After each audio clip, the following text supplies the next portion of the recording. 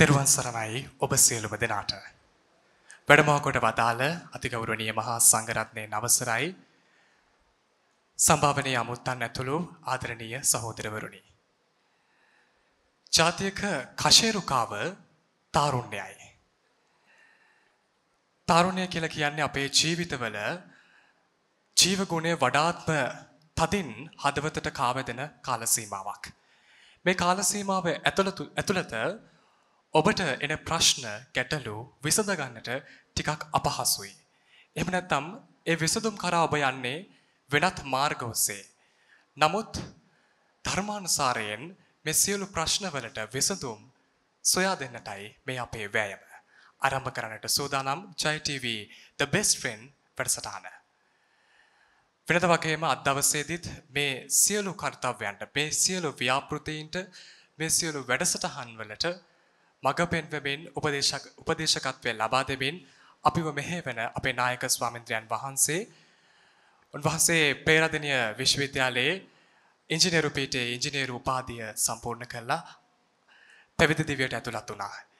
ඉනනතුරුව අද වන විට සම්බුදු සසුන එකලු කරන මහා යතිවරයන්න් වහන්සේ නමක් වශයෙන්, මහා සංඝ පීතෘන් වහන්සේ නමක් වශයෙන් උන්වහන්සේගේ රාජකාරිය අකුරටම ඉෂ්ට කරනවා.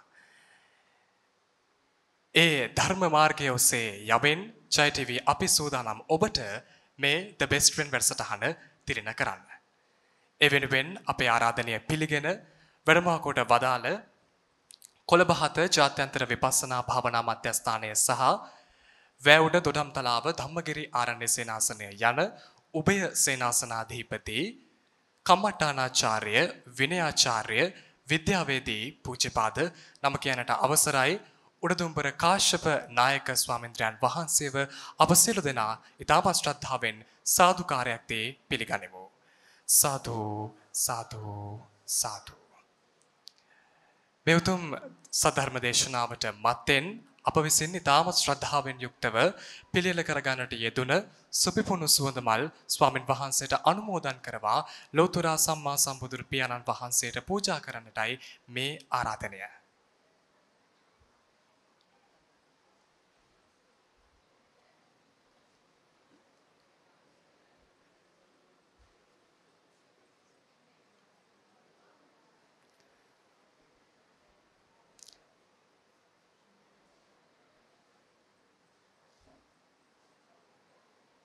බිලඟට චාරිත්‍රානුකූලව දහත්පට්ටිය ස්වාමින් වහන්සේට පිළිගන්වා ධර්ම දේශනාව සඳහා උන්වහන්සේට ආරාධනා කරන්නටයි මේ ආරාධනය.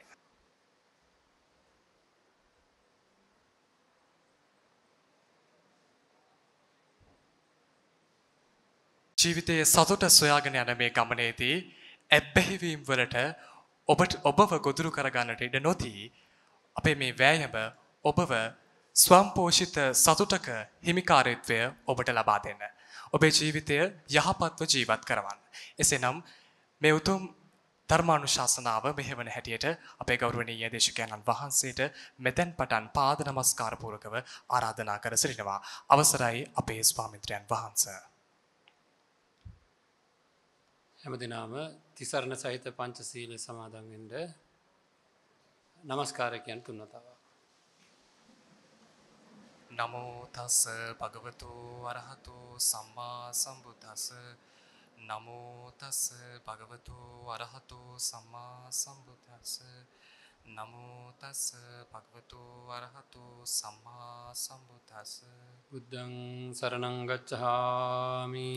බුද්ධං සරණං ගච්ඡාමි. ධම්මං සරණං ගච්ඡාමි. ධම්මං සරණං ගච්ඡාමි. සංඝං සරණං ගච්ඡාමි. සංඝං සරණං ගච්ඡාමි. ဒ ුතියම්පි බුද්ධං සරණං ගච්ඡාමි. ဒ ුතියම්පි බුද්ධං සරණං ගච්ඡාමි. ဒ ුතියම්පි ධම්මං සරණං ගච්ඡාමි. ဒ ුතියම්පි ධම්මං සරණං ගච්ඡාමි. ဒ ුතියම්පි සංඝං සරණං ගච්ඡාමි. ဒ ුතියම්පි සංඝං සරණං ගච්ඡාමි. තතියම්පි බුද්ධං සරණං ගච්ඡාමි. තතියම්පි බුද්ධං සරණං ගච්ඡාමි. තතියම්පි ධම්මං සරණං ගච්ඡාමි. තතියම්පි ධම්මං සරණං ගච්ඡාමි. තතියම්පි සංඝං සරණං ගච්ඡාමි. ගච්ඡාමි. තතියම්පි සංඝං සරණං ගච්ඡාමි. සරණාගමනං සම්පූර්ණං. ආමභන්ති. පානාතිපාතා වේරමණී සික්ඛාපදං සමාදියාමි. පානාතිපාතා වේරමණී සික්ඛාපදං සමාදියාමි. අදින්නාදාන වේරමණී සික්ඛාපදං සමාදියාමි. අදින්නාදාන වේරමණී සික්ඛාපදං සමාදියාමි. කාමේසු මිච්ඡාචාරා වේරමණී සික්ඛාපදං සමාදියාමි. කාමේසු මිච්ඡාචාරා වේරමණී සික්ඛාපදං සමාදියාමි. මුසාවාදා වේරමණී සික්ඛාපදං සමාදියාමි. මුසාවාදා වේරමණී සික්ඛාපදං සමාදියාමි. සුරාමේරය මජ්ජපමා දට්ඨානා වේරමණී සික්ඛාපදං සමාදියාමි. සුරාමේරය මජ්ජපමා දට්ඨානා වේරමණී සික්ඛාපදං සමාදියාමි. තිසරණේන සද්දින් පංචශීලං ධම්මං සාදුකං සුරක්ඛිතං කତ୍වා අපමාදේන සම්පාදේ තබ්බං. ආමභන්ති. සමන්ත චක්කවාලේසු අත්‍රා ගච්ඡන්තු දේවතා සද්දම්මං මුනි රාජස් සුනන්තු සග්ග මොක්ඛදං. ධම්ම ශ්‍රවණ කාලෝ අයං භදංතා. ධම්ම ශ්‍රවණ කාලෝ අයං භදංතා. ධම්ම ශ්‍රවණ කාලෝ අයං භදංතා. නමෝ තස්ස භගවතු වරහතෝ සම්මා සම්බුද්දස්ස. නමෝ තස්ස භගවතු වරහතෝ සම්මා සම්බුද්දස්ස. නමෝ තස්ස භගවතු වරහතෝ සම්මා සම්බුද්දස්ස. චිත්තේන නීයති ලෝකෝ චිත්තේන පරිකස්සති. චිත්තස්ස ඒක ධම්මස්ස සබ්බේව වසමන්නුගූති. වාඩිවෙන්න හැමදෙනාම.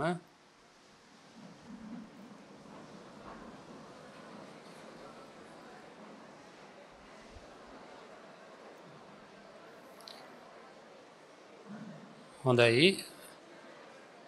හැමදෙනාම සාදුකාරයක් පවත්වන්න. හොඳයි. විද්‍යාලයේ විදුහල්පතිතුමිය නියෝජ්‍ය විදුහල්පතිතුමා ඇතුළු ගුරු මණ්ඩලයේ ගුරු භවතුනි දයාබර දූදරුවනි, අපි මේ වෙලාවේ සූදානම් වෙන්නේ අපේ ජීවිතය ගැන කතා බහ කරන්න. අපේ ජීවිතයේ ඇත්ත తত্ত্বය ගැන කතා බහ කරන්න. ඒත් එක්ක අපි කොහොමද ජීවිතය ජය ගන්න කියලා කතා කරන්න. අපි දන්නවා හුඟක් වෙලාවට දැන් මේ පාසල් දරුවෝ කියලා කියන්නේ ඉක්මනට යමක් තේරුම් ගන්න පුළුවන් අය. ඒකින්ද ගොඩාක් ධර්ම කරුණු කී ඉන්නේ නැතුව අපි ඉක්මනට කතා කරමු අපිට අත්‍යවශ්‍ය දේ. The best friend වැඩසටහන කියලා කියන්නේ අපේ ජීවිතේ ජය ගන්න අපි භාවිතා කරන්න සූදානම් කරලා තියෙන වැඩසටහන. ජීවිතේ ජය ගන්න. එතකොට වැඩසටහන ඉවර වෙද්දී අපේ දරුවනේ අපිට තියෙන ප්‍රශ්නයක් තියෙනවා නම් ඒක විසඳිලා තියෙන්න ඕනේ. අපේ ජීවිතය අසාර්ථක වෙන්න හේතු වෙන මොකක් හරි ප්‍රශ්නයක් තියෙනවා නම් ඒක විසඳෙන ක්‍රමයක් හම්බෙන්නත් ඕන. දැන් විමසිල්ලෙන් ඉන්න ඕනේ හැමදෙනාම මට මේ වගේ ක්‍රමයක් හම්බෙනවද? මගේ ප්‍රශ්නේ කතා කරනවද? මට ජය ගන්න බැරි තැනක් මොකක් හරි තියෙනවා නම් ඒක ගැන මේ වැඩසටහනේ සාකච්ඡාවක් තියෙනවද? අදින් මේක ඉවරද? හුඟක් දේවල් තියෙනවා කතා කරා එදා දවසින් ඉවරයි. එතකොට මටත් මේ වෙනුවෙන් කරන්න දෙයක් තියෙනවද? මේ වගේ ගොඩාක් දේවල් අපිට කතා කරන්න පුළුවන්. අපි එකමුතු වෙලා ඉදිරියට යන වැඩපිළිවෙලක් තමයි The Best Friend කියලා කියන්නේ. ඉතින් ඒක ගැන අපි සාකච්ඡා කරමු. ඉතින් ඔක්කොටම පෙර ආතුව අපි කතා කරලා බලන්න ඕනේ අපි ගැන. මම නිකන් අහනවා අපේ දුවල පුතාලාගෙන් ජීවිතේට අරමුණක් තියනවද? ජීවිතේට අරමුණක් තියන අය චුට්ටක් අත උස්සන්න බලන්න. ඔව් මට අරමුණක් තියෙනවා කියලා බය නැතුව අත උස්සන්න මට අරමුණක් තියෙනවා කියලා. හොඳයි අතපාත් දාන්න. හොඳයි. ඒත් එක්කම මට මගේ ජීවිතේ මේ අරමුණට අනිවාර්යයෙන්ම යන්න පුළුවන් කිසිම සැකයක් නැහැ. කිසිම සැකයක් නැහැ මට මගේ අරමුණට යන්න පුළුවන් කියලා කියන්න පුළුවන් කවුරු හරි ඉන්නවනම් අත උස්සන්න බය නැතුව. මම දන්නවා මට යන්න පුළුවන් කියලා. ඔව් දෙන්නෙක් තුන් දෙනෙක් හතර දෙනෙක් පහ දෙනෙක් ඉන්නවා බොහෝම හොඳයි. අතපාත් දාන්න. හරිද? එතකොට හරි. එතකොට දැන් අනිත් අය ගොඩක් අයට අරමුණු තිබ්බා. අනිත් අයට අරමුණ ගැන විශ්වාස නැද්ද කියන ප්‍රශ්නේ පළවෙනියෙන් වෙනවා. පළවෙනියෙන් අපිට ආව ප්‍රශ්නේ තමයි මට අරමුණ ගැන විශ්වාස නැද්ද? මෙතන ඉන්න සියලු දෙනාටම අරමුණු ජය ගන්න පුළුවන් කියලා දන්නවද? පළවෙනි කාරණේ මෙතන ඉන්න හැම දෙනාටම අරමුණු ජය ගන්න. තමන්ගේ හිතේ තියෙන අරමුණක් තියෙනවා නම් ජීවිතේ මෙන්න මේ තත්ත්වයට මම මෙන්න මේ යහපත් තත්ත්වයටපත් වෙනවා කියලා ඒ හැම කෙනෙකුටම ජය ගන්න පුළුවන්. හැබැයි තමන්ට තියෙන ලොකුම ප්‍රශ්නේ ලොකුම ගැටලුව අරමුණ ආපස්සට අදින බලවේගයක් තියෙනවා. ඒ බලවේගය කොහෙද තියෙන්නේ කියලා හොයාගන්න ඕන. හරිද? සමහර අය හිතාගෙන ඉන්නවා මගේ ජීවිතේ මාව ආපස්සට අදින බලවේගය තියෙන්නේ අපේ අම්මගේ තාත්තගේ සහෝදරයන්ගේ ඥාතීන්ගේ නැත්නම් මෙන්න බාහිර තියෙන දේවල් වල කියලා. එහෙමත් ටිකක් තියෙනවා. හැබැයි ලොකුම බලවේගය තියෙන්නේ කොහෙද කියලා දන්නවද? අපිට අරමුණට යන්න දෙන්නේ නැතුව අපේ තරහකාරයෝවක්වත් කවුරුවක්වත් නෙවෙයි අපේ ජීවිතවල අපේ අරමුණු වලට යන්න දෙන්නේ නැතුව වැඩියෙන්ම බාධා කරන වැඩියෙන්ම කරදර කරන බලවේගය තියෙන වෙන කොහෙවත් නෙවෙයි. කොහෙද? තමන්ගේම හිතේ. හරිද? එහෙම කිව්වට බෑ. දැන් අපි බලමු ඒක මොකක්ද කියලා. හරිද? අරමුණක් තියෙනවා නම් ඒ අරමුණට යන්න අපිට බැරි වෙන්න හේතු වෙන්නේ මොනවද? මෙච්චරයි. කෙටියෙන් මං කියන්නම්. කැමතිද කාට හරි යටත් වෙලා ජීවත් වෙන්න? එක එකන කියන විදිහට ජීවත් වෙන්න කැමතිද? නෑ. එහෙනම් කාට කැමති විදිහට ජීවත් වෙන්න ඕන? මට කැමති විදිහට ජීවත් වෙන්න ඕනේ. එච්චරයි කතාව. නේද? ඒක තමයි කතාව. මට කැමති විදිහට ජීවත් වෙන්න ඕනේ. අරමුණ ජය ගන්න කැමති නැද්ද? කැමති. අරමුණ ජය ගන්න මොනවද කරන්න ඕනේ? කරන්න ඕන වැඩ ටික, කැපකිරීම ටික කරන්න ඕනේ. අරමුණ ජය ගන්න කරන්න දේවල් තියෙද්දී තමන්ගෙම හිත ඒවා කරන්න දෙන්නේ නැතුව වෙන දේවල් කර ඉන්න අරිනවද නැද්ද? නේද? එහෙම අවස්ථා නැද්ද? තියෙනවා. ඒතර කාටද පෙරදිලා තියෙන්නේ? මට ඕන හැටියට වැඩ කරන්න පුළුවන්ද එතකොට? ඔන්න පළවෙනි කාරණාව. මට පෙරදුනොත් මම ලෝකෙටම පරදිනවා. හරිද? මට පෙරදුනොත් මම ලෝකෙටම පරදිනවා. එහෙනම් ඉස්සෙල්ලාම ජය ගන්න ඕන කාවද? මාව. මෙච්චරයි මට කියන්න තියෙන්නේ. මම කැමති දේ මං කැමති වෙලාවට මට කරන්න ඕනේ. එන්න ඒ තීරණයට එන්න. මම කැමති මේ වෙලාවේ පාඩම් කරන්න, ඒ වෙලාවේ මට පාඩම් කරන්න ඕන. මං කැමති මේ වෙලාවේ හොඳ පුහුණුවක් කරන්න, ඒ වෙලාවේ මට ඒක කරන්න පුළුවන් වෙන්න ඕන. මං කැමති මේ වෙලාවේ නිදියන්න, මට ඒ වෙලාවේ නිදියා ගන්න පුළුවන්කම තියෙන්නත් ඕනේ. හරිද? එහෙම කරන්න දෙන්නේ නැති ගතියක් තියෙනවා. මං කැමති පාඩම් කරන්න. මෙන්න ෆෝන් එක මට දෙන්නේ නැහැ. ෆෝන් එක මට ඒ වෙලාවේ පාඩම් කරන්න දෙන්නේ නැහැ. රූපවාහිනිය පාඩම් කරන්න දෙන්නේ නැහැ. හරිද? මම කැමති නැති වුණාට මම කැමති දේ කරගන්න දෙන්නේ නැතුව නොයේකුත් දේවල් මගේ හිත මට කරන්න කියලා දැඩි බලපෑම් වගේක් කරනවා. යාළුවොත් එක්ක ඇවිද ඉන්න කියලා කියනවා. හරිද? රූපවාහිනිය බල ඉන්න කියලා කියනවා. කම්පියුටර් ගේම් ගගහ ඉන්න කියලා කියනවා. ෆෝන් එක දිහා බල ඉන්න කියලා කියනවා. අම්මලා තාත්තලාත් එක්ක ඔහේ කතා කර ඉන්න කියලා කියනවා. බුදියන්න කියලා කියනවා. හරිද? නිදා ගන්න කියලා කියනවා. අවශ්‍ය ප්‍රමාණයටත් වඩා වැඩිය. එතකොට මේ වගේ දේවල් හමුවේ හුඟක් අය පරදිනවා. එතකොට Tamanට අවශ්‍ය කරන තැනට යන්න විදිහක් නැහැ. ඒ අයට යන්නම බෑ. ඔන්න ඔය විදිහට ඇයි අපිට ඒව නවත්තන්න බැරි? අන්න එතෙන්ටයි අපි පළවෙනියෙන් එන්නේ ඇයි අපිට මේව නවත්තන්න බැරි? මොකක්ද ඒ කාරණාව? ඇයි ෆෝන් එකෙන් අයින් වෙන්න බැරි? ඇයි අයින් වෙන්න කියලා නේ මම කියන්නේ. මට ඔන්න ඔතන අපි ඉස්සෙල්ලාම පළවෙනිම දරුවනේ විසඳ ගන්න ඔක්කොමලා කියන අපේ දුවල පුතාලට මෙහෙමයි එක සීමාවකින් එහාට වයසකින් එහාට හරි සමහරලාට කියන රූපවාහිනිය බලන්න එපා කියනවා. හරිද? නැත්තම් ෆෝන් එකක් අත තියන්නවත් එපා කියනවා. යාළුවොත් එක්ක ඇවිදින්න එපා කියනවා. අල්ලාප සල්ලාප යදිලා ඉන්න එපා කියනවා. නෑ මේ වැඩම කරන්න කියනවා. ඒක හරි අමාරු වැඩක්. එහෙම කරන්න ඕනේ නැහැ. ෆෝන් එකත් පාවිච්චි කරන්න ඕනේ. කම්පියුටර් ගේම් එකත් ගහන්න ඕනේ. යාළුවොත් එක්කත් ඇවිදින්නත් ඕනේ. සෙල්ලම් කරන්නත් ඕනේ. ඔක්කොම කරන්න ඕනේ. හැබැයි මෙන්න මේ වගේ මම ගිහලා ගඟක් ළඟට ගිහලා මෙහෙම බලනවා. බලනකොට ගඟේ පතුලේ මැණිකක් තියෙනවා පේනවා. ලස්සන. දැන් මම දන්නවා මේක ගත්තොත් මට බොහොම හොඳයි. මම ගඟට පයින්නවා. පයින්නේ හැබැයි කොහොමනන්ද? මට ආපහු එන්න පුළුවන් නම් නැත්තම් දිවිනසා ගන්න නෑනේ නේද? ගඟට පනින්න ඕනේ සැඩ පහරට ගහගෙන යන්නේ නැතුව ආපහු මට කැමති වෙලාවක ආපහු වෙන්න ඕනේ. අන්න ඒ වගේ බලන්න අපි ෆෝන් එක පාවිච්චි කරන්න ඕනේ. ෆෝන් එක පාවිච්චි කරන්න ඕනේ මං කැමති වෙලාවක ඒක පැත්තකින් තියන්න පුළුවන් වෙන්න ඕනේ. මං කැමති වෙලාවක මම කම්පියුටර් වලින් ඔය ගේම් එකක් ප්ලේ කරන්න ඕනේ. මට අවශ්‍ය වෙලාවට ඒක පැත්තකින් තියන්න මට පුළුවන්කම තියෙන්න ඕනේ. අඩුම ගානේ මට වෙන කාටවත් නෙවෙයි. මම යාළුවොත් හොඳට ආශ්‍රය කරන්න ඕනේ. මං සින්දු අහන්න ඕනේ. ඒ කිසි ප්‍රශ්නයක් නැහැ. හැබැයි මට කැමති ඕන වෙලාවකට මට මේ සින්දු අතහැරලා මගේ වැඩේ කරන්න පුළුවන් වෙන්න ඕනේ. හරිද? අන්න එහෙම කෙනාට තමන්ගේ ජීවිතේ ජය ගන්න පුළුවන්. එහෙම බැරි නම් යම් හේකින් තමන්ට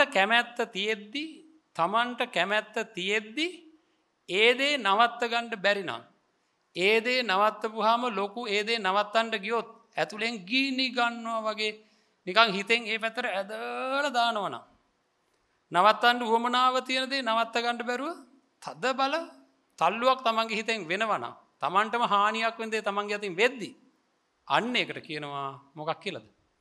අද දවසේ මාතෘකාව මොකද්ද? ඇබ්බැහියක් කියලා. හරිද? ඒ කියන්නේ අපි ඇබ්බැහි වෙලා තියෙන එක දේවල් වලට. අන්නේ ඇබ්බැහිය තියෙන තාක් කල් අපිට දියුණු වෙන්න බෑ. අපිට යන ගමන තීව්‍රව යන්න බෑ. මැරතන් එකක් දුවන කෙනෙක් දැකලා තියනවද? ඒ මැරතන් එක ජයග්‍රහණය කරන එක්කෙනා මුල ඉඳන්ම හරි ලස්සනට දුවනවා. සංවිධානාත්මකයි ඒ දිවිල්ල. මුලදි ටිකක් හිමින් දුවලා හැබැයි ගොඩක් පහු වෙන්නේ නැහැ. අනිත් කට්ටියත් එක්ක මැද හරියට ඇවිල්ලා 3න් 2ක් විතර යනකොට එයා ඉස්සරහට එනවා පේනවා. ඊට පස්සේ හයියෙන් දුවනවා. කායික ශක්තිය විතරක් තිබ්බට බෑ. කලමනාකරණයක් තියෙන්න ඕනේ ඒකේ. කායික ශක්තිය හොඳට තියෙන කෙනෙක් කලින් හයියෙන් දුවනවා. හරිද? එතකොට ඉතින් හරියන්නේ නැහැ. ඒ වගේ ජීවිතේ හරියට ලස්සනට හරියට බලලා අපේ ජීවිතේ සකස් කරගන්න වැඩපිළිවෙලක් වුණා අපේ හිත විශේෂයෙන්ම. නැත්නම් අපිට කවදාකවත් මේ කරදරයෙන් ගොඩ එන්න බෑ. ඒකද මොකක්ද මේ ඇබ්බැහිය කියලා අපි ඉස්සෙල්ලාම හොයාගමු. මොකක්ද මේ ඇබ්බැහිය? ඒක වෙන්නේ කොහොමද කියලා පොඩ්ඩක් හොයාගමු. හරිද? අපි හිත ගැන චුට්ටක් හැරෙමු. අපි ගැන පොඩ්ඩක් කතා කරමු. අපේ හිත දරුවනේ තිරිසන් සතෙක් වගේ. තිරිසන් සතෙක් නිකන් සතෙක් වගේ නෙවෙයි බඩගිනි වෙච්ච තිරිසන් සතෙක් වගේ. බඩ පිරෙන්නෙම නැති සතෙක් වගේ. හරිද? ඔන්න මම උදාහරණයක් කියනවා හොඳට මතක තියාගන්න. ඔන්න උදේ පාන්දර ගහේ ඉන්න කුකුල්ලුන්ට හරියට බඩගිනි වෙනවා. ඊට පස්සේ ගහෙන් පල්ලෙහාට පයින්නවා. පැනලා මොකද කරන්නේ? ආහාර හොයනවා. නේද? හූරනවා, කොට හූරනවා බලනවා හාල් ඇටයක් හරි වී ඇටයක් හරි අමුණුත් කොටලා ඇතුලේ තියෙන හාල් ඇට එළියට ගන්නවා. අරගෙන ඒක කනවා. ආය ඔන්න මොකක් හරි පස් කෑල්ලක් ඇතුලේ හරි පණුවෙක් ඉන්නව දැක්කොත් පස් ටික ගසලා දාලා ඒ පණුව එළියට අරගෙන ඌව කනවා. නේද? එහෙනම් බඩ පුරව ගන්න හැම වෙලේම මොනවා හරි හොය හූරනවා, කොටනවා, විවර කරගන්නවා, කනවා. අපේ හිත ඒ වගේමයි. අපේ හිතේ හැටි බලන්න. අපේ හිත හරියට හැම වෙලේම කෑමක් හොයනවා. ඔය ඉඳන් ඉන්න වෙලාවේ හැම වෙලේම. මොකද මේක දැනගන්න හොඳට හිතේ ක්‍රියාකාරීත්වය දැනගත්තොත් අපිට පුළුවන් ඉස්සරහට යන්න. අපේ හිත හැම වෙලේම කෑමක් හොයනවා. ඒ තමයි සතුට. සතුට කියන ආහාරය හැම වෙලේම හොයනවා. බොරුද කියලා බලමු. හරිද? බලන්න උදෑසනම හුඟක් අය මේ කාලේ මොකද කරන්නේ? නැගිට ගමන් ඇඳේ ඉඳන්ම මොකද හොයන්නේ? ෆෝන් එක හොයනවා. හරිද? ෆෝන් එක හොයලා මොකද කරන්නේ? මේ මම බලාගෙන ඉඳලා තියෙනවා. මොකද කරන්නේ? මේෙන් හූරනවා. නේද? උදේම පාන්දර නැගිට ගමන් හූරනවා. මේ හිත මේ වැඩේ කරන්නේ. බලන්න හරියට කාටුන් චිත්‍රයක් වගේ මම මේ කියන්නේ හිත මේ වගේ වැඩක් කරනවා. මේ ෆෝන් එක හූරනවා. මොකටද මේ හූරන්නේ? හූරනවා විතරක් නෙවෙයි. හූරලා මොකද කරන්නේ? කොටනවා. හරිද? කොටනවා. ඒ කොටන්නේ මොකක්ද? ඒ හම්බෙන මොකක් හරි එකක් විවර කරගන්න. ඊට පස්සේ ඒක කනවා. හරිද? ආය හූරනවා, කොටනවා, කනවා. හූරනවා, කොටනවා, කනවා. මොකද්ද මේ කතාව? හරිද? හොඳට තේරුම් ගන්න දරුවනේ. ඇයි මේ හිත මොකද්ද හූරනවා කියන්නේ? කෑම හොයනවා, සතුට හොයනවා. මේකේ සතුට තියෙනවා වගේ. ඒක කොටනවා. කොටලා විවර කරගන්නවා. අර වී ඇටේ ඇතුලේ තිබ්බ හාල් ඇටේ එළියට ගන්නවා, විවර කරගන්නවා. ඊට පස්සේ ඒක කනවා. ආය හොයනවා. සතුට ආහාරයට ගන්නවා. අපේ හිත හැම වෙලේම ජීවත් වෙන හැම වෙලේම බලන්නේ සතුට හොයාගන්න. හරියට සතුට කියන්නේ සුදු, දුක කියන්නේ කළු කියලා කියමුකෝ. හිත සුදුවට තියාගන්න අපේ හිත උත්සාහ කරනවා. එයා සුදුවට ඉන්න උත්සාහ කරනවා. සතුටෙන් ඉන්න බලනවා. දුකක් ආවොත් එයා කැමති නැහැ. හරිද? ඒකද සතුට වෙන තැනක් තියෙනවා නම් එතනම ඉන්න බලනවා. හැම වෙලේම සතුට තියෙන තැන ඉන්න බලනවා. එතකොට මම මේක කියනකොට අපේ දරුවෝ මාත් එක්කම දරුවෝ විද්‍යාත්මකව හිතන අයනේ. නේද? පරීක්ෂණ, නිරීක්ෂණ, නිගමන. අපි විද්‍යාත්මක පරීක්ෂණයක් කරනකොට මොකද කරන්නේ? සාම්පලයක් ඉල්ල ගන්නවා. නේද? දැන් අපිට සාම්පලයක් තියෙනවා. මොකද්ද?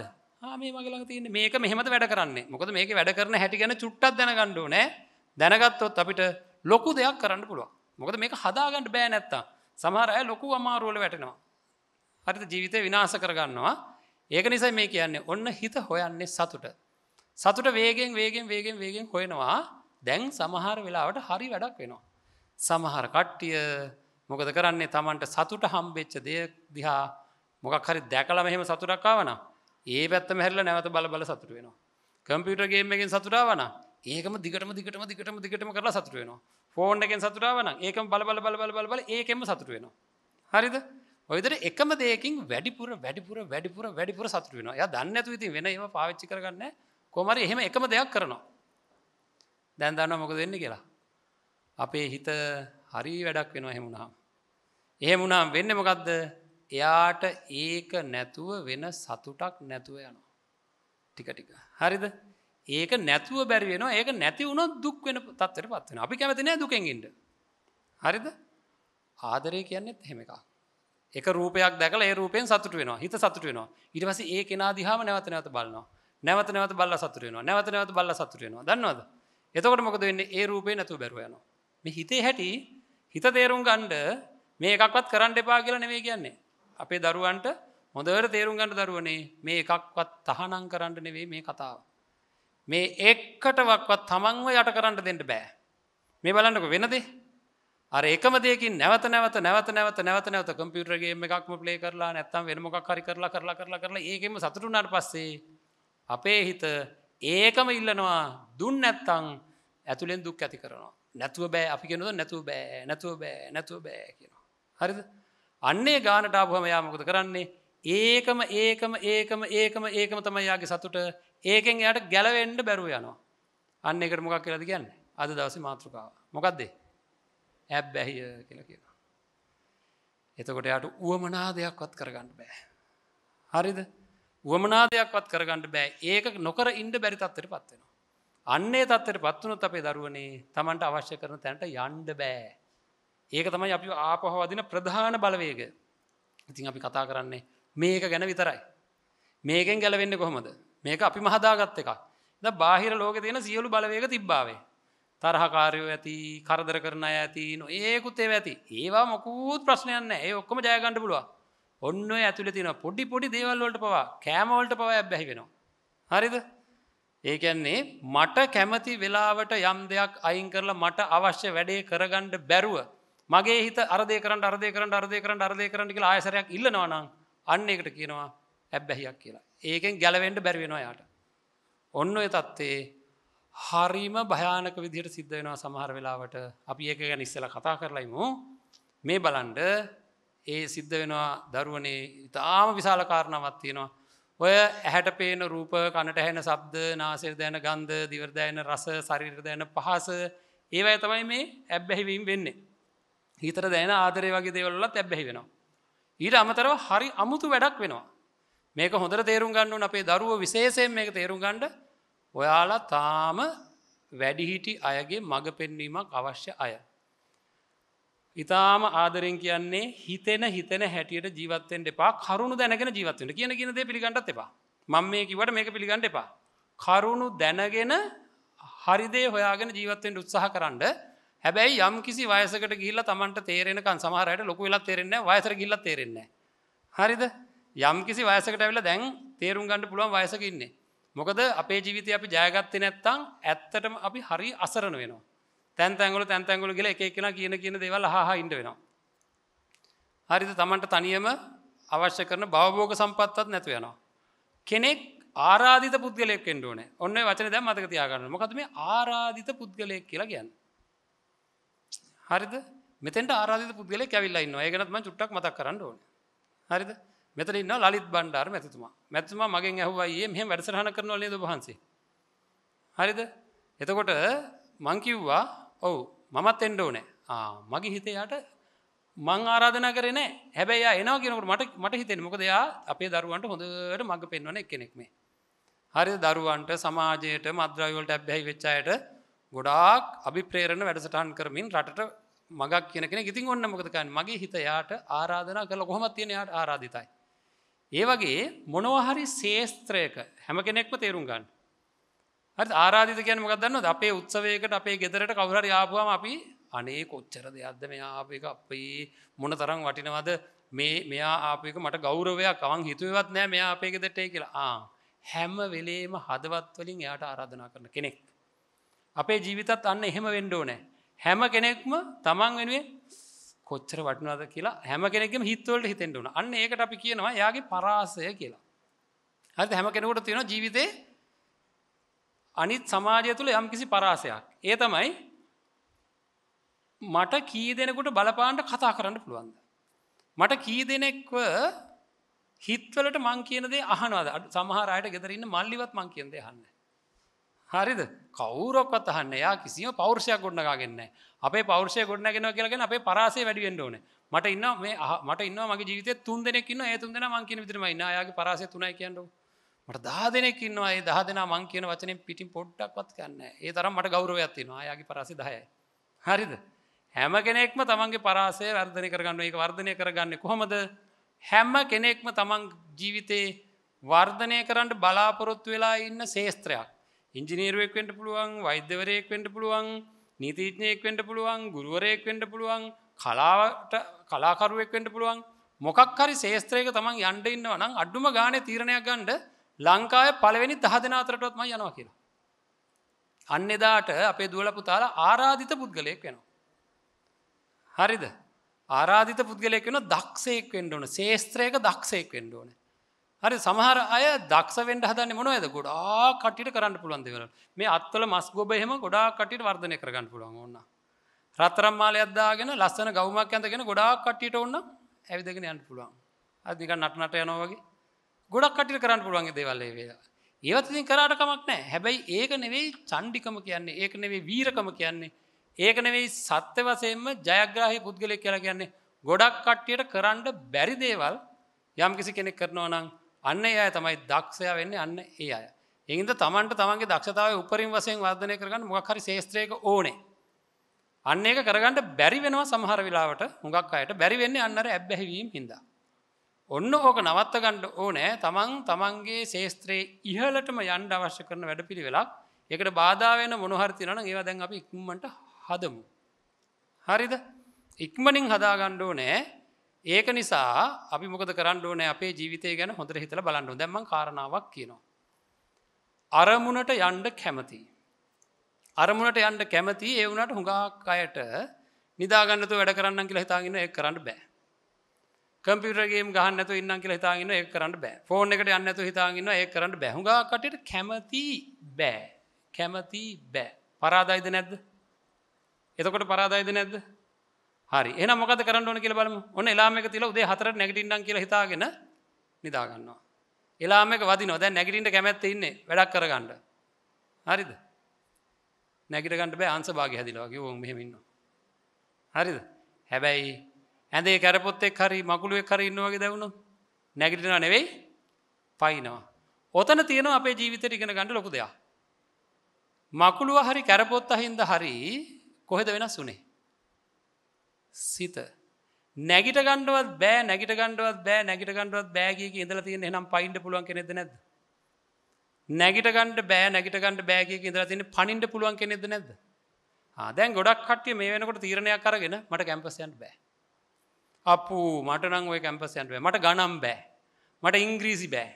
මට විද්‍යාව බෑ. මට විද්‍යාව බැරි එක්කෙනෙක් නේ මං. හරිද? මට ගණන් බැරි එක්කෙනෙක් නේ මං. මට ඉංග්‍රීසි බැරි එක්කෙනෙක් නේ. මට ඉගෙන ගන්න බැරි එක්කෙනෙක් නේ. එහෙම තීරණයක් අරන් ඔය මොකද? බුදි. අන්නේ බුදි එක්කනව නැගිටව ගන්න ඕනේ. කවුද? තමන්ගේ ශක්තිමත් හිත. හරිද? එයාව අවදි කරගත්තොත් එයාට පුළුවන් අර ඇබ්බැහිවීම ඔක්කොම නවත්තලා තමන් අවශ්‍ය තැනට අරගෙන යන්න. අන්න ඒක අවදි කරගන්න එකක් ගැන තමයි අපි මේ කතා කරන්න බලන්නේ. හරිද? දැන් බලමු අපි දරුණුම කාරණාව ගැන කතා කරලම අපි ඉතිරි ටිකට යමු. කතා කරන්න ඕන දෙයක් තියෙනවා. අපි ස්වභාවික සත්තු. හරිද? ස්වභාවික සත්තු ඉතින් අපි ඔය හරක් බල්ලෝ ඌරෝ නරියෝ වගේ අපි මිනිස්සු වෙලා ඉපදිලා ස්වභාවිකයි. අපි කෘතිම වෙන්න ඕනද? අපිට තියෙනවා ඔය ඇහැට රූප පෙන්නලා, කන්ට ශබ්ද අස්සලා, නාසයට ගන්ධ, දිවට රස, ශරීරයට පහස, ඒ වගේ දේවල් ලබා දීලා සතුටු වෙන්න පුළුවන් ක්‍රම වගේක් තියෙනවා. ඇබ්බැහි වෙන්නේ නැතුව ඒවා පාවිච්චි කරන්න ඕනේ. හරිද? එතකොට බලන්න සමහර අයට වෙන දේ මෙන්න බලන්න. පුතේ අපි සතුටු වෙනකොට මම ඉතා කෙටියෙන් කියන මේ ගැන අපේ දුවල පුතාලට මීට වැඩිය හොයාගන්න පුළුවන් මට වැඩිය. අපේ සතුට ඇති වෙනකොට අපේ තියෙනවා මේ ශරීරයේ භෞතික කොටසකත් ක්‍රියාකාරීත්වයක් වෙනවා. හිතේ සතුට ඇති වෙනකොට භෞතික කොටසකත් ක්‍රියාකාරීත්වයක් වෙනවා. ඒ තමයි ශරීරයේ තියෙන ස්නායු පද්ධතිය. මේ ස්නායු පද්ධතියේ ස්නායු දෙකක් අතර තියෙනවා මෙහෙම ඉඩක්. ඒකට කියනවා උපාගමයක් කියලා. මෙන්න මේ උපාගමය සම්පූර්ණ වෙනවා ස්නායු සම්ප්‍රේෂක කියලා රසායනික ද්‍රව්‍යයකින් සතුටක් ආපුවාම. හරිද? සතුටක් එනකොට මේ ස්නායු පද්ධතියේ එක් ස්නායු જાතියකින් රසායනික ද්‍රව්‍යයක් එන එකට අපි කියනවා ස්නායු සම්ප්‍රේෂක කියලා.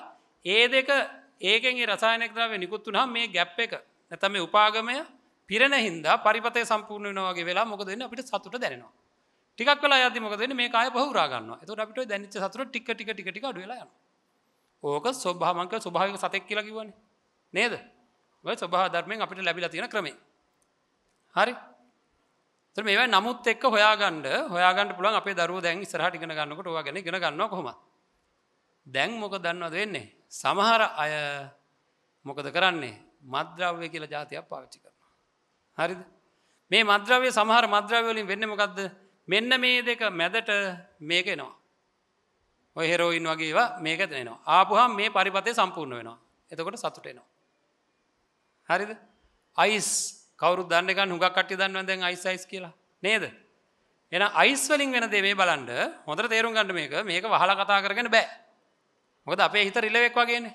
දැකලා තියෙනවද මිදුලේ බේසමක් මේ පැත්තට හරවලා තිබ්බොත් මොකද වෙන්නේ? අපි රිලව් කණ්ඩායම එලවනකොට අර අරහෙට දුවපු රිලව දුවගෙන හරි මෙහෙට ඇවිල්ලා අර කුසල බල්ලා අපහො දුවනවා. කුතුහලය කියන එක අපෙත් තියෙනවා. ඒ හින්දා මේක ඇත්ත කතා කරගෙන ඉන්න එක හරි වටිනවා. හරිද? අයිස් වලින් මොකද වෙන්නේ? මෙන්න මේ ස්නායු දෙක මෙහෙම තියෙද්දී එකකින් එක රසායනික ද්‍රව්‍ය අර අපි කියන අර ස්වභාවික උපදින රසායනික ද්‍රව්‍ය බලහත්කාරයෙන් නිකුත් කරනවා. අයිස් වලින් කරන්නේ ඒක උත්තේජනය කරනවා කියන උත්තේජනය කරලා අර ස්නායු සම්ප්‍රේෂකය බලයෙන් එළියට දානවා. හරියට දුකක් එනකොට හැන් කඳුළු වෙනවා වගේ නේද? අන්න ඒ වගේ මේ ස්නායු පද්ධතියේ මේ ශ්‍රාවය නිකුත් වෙනවා. ඊට පස්සේ ආපහු මං කියවන උරා ගන්නවා කියලා. අයිස් වලින් කරන්නේ උරා ගන්න දෙන්නෙත් නැහැ. හරි ඒකත් બ્લોක් කරනවා. එතකොට මොකද වෙන්නේ? මේ දෙක අතර රසායනික ද්‍රව්‍ය ගොඩක් වෙලා තියෙනවා. එතකොට මොකද වෙන්නේ? ගොඩක් වෙලා සතුට තියෙනවා. ජීවිතේ හොයාගෙන යන්නේ සතුට දරුවනේ.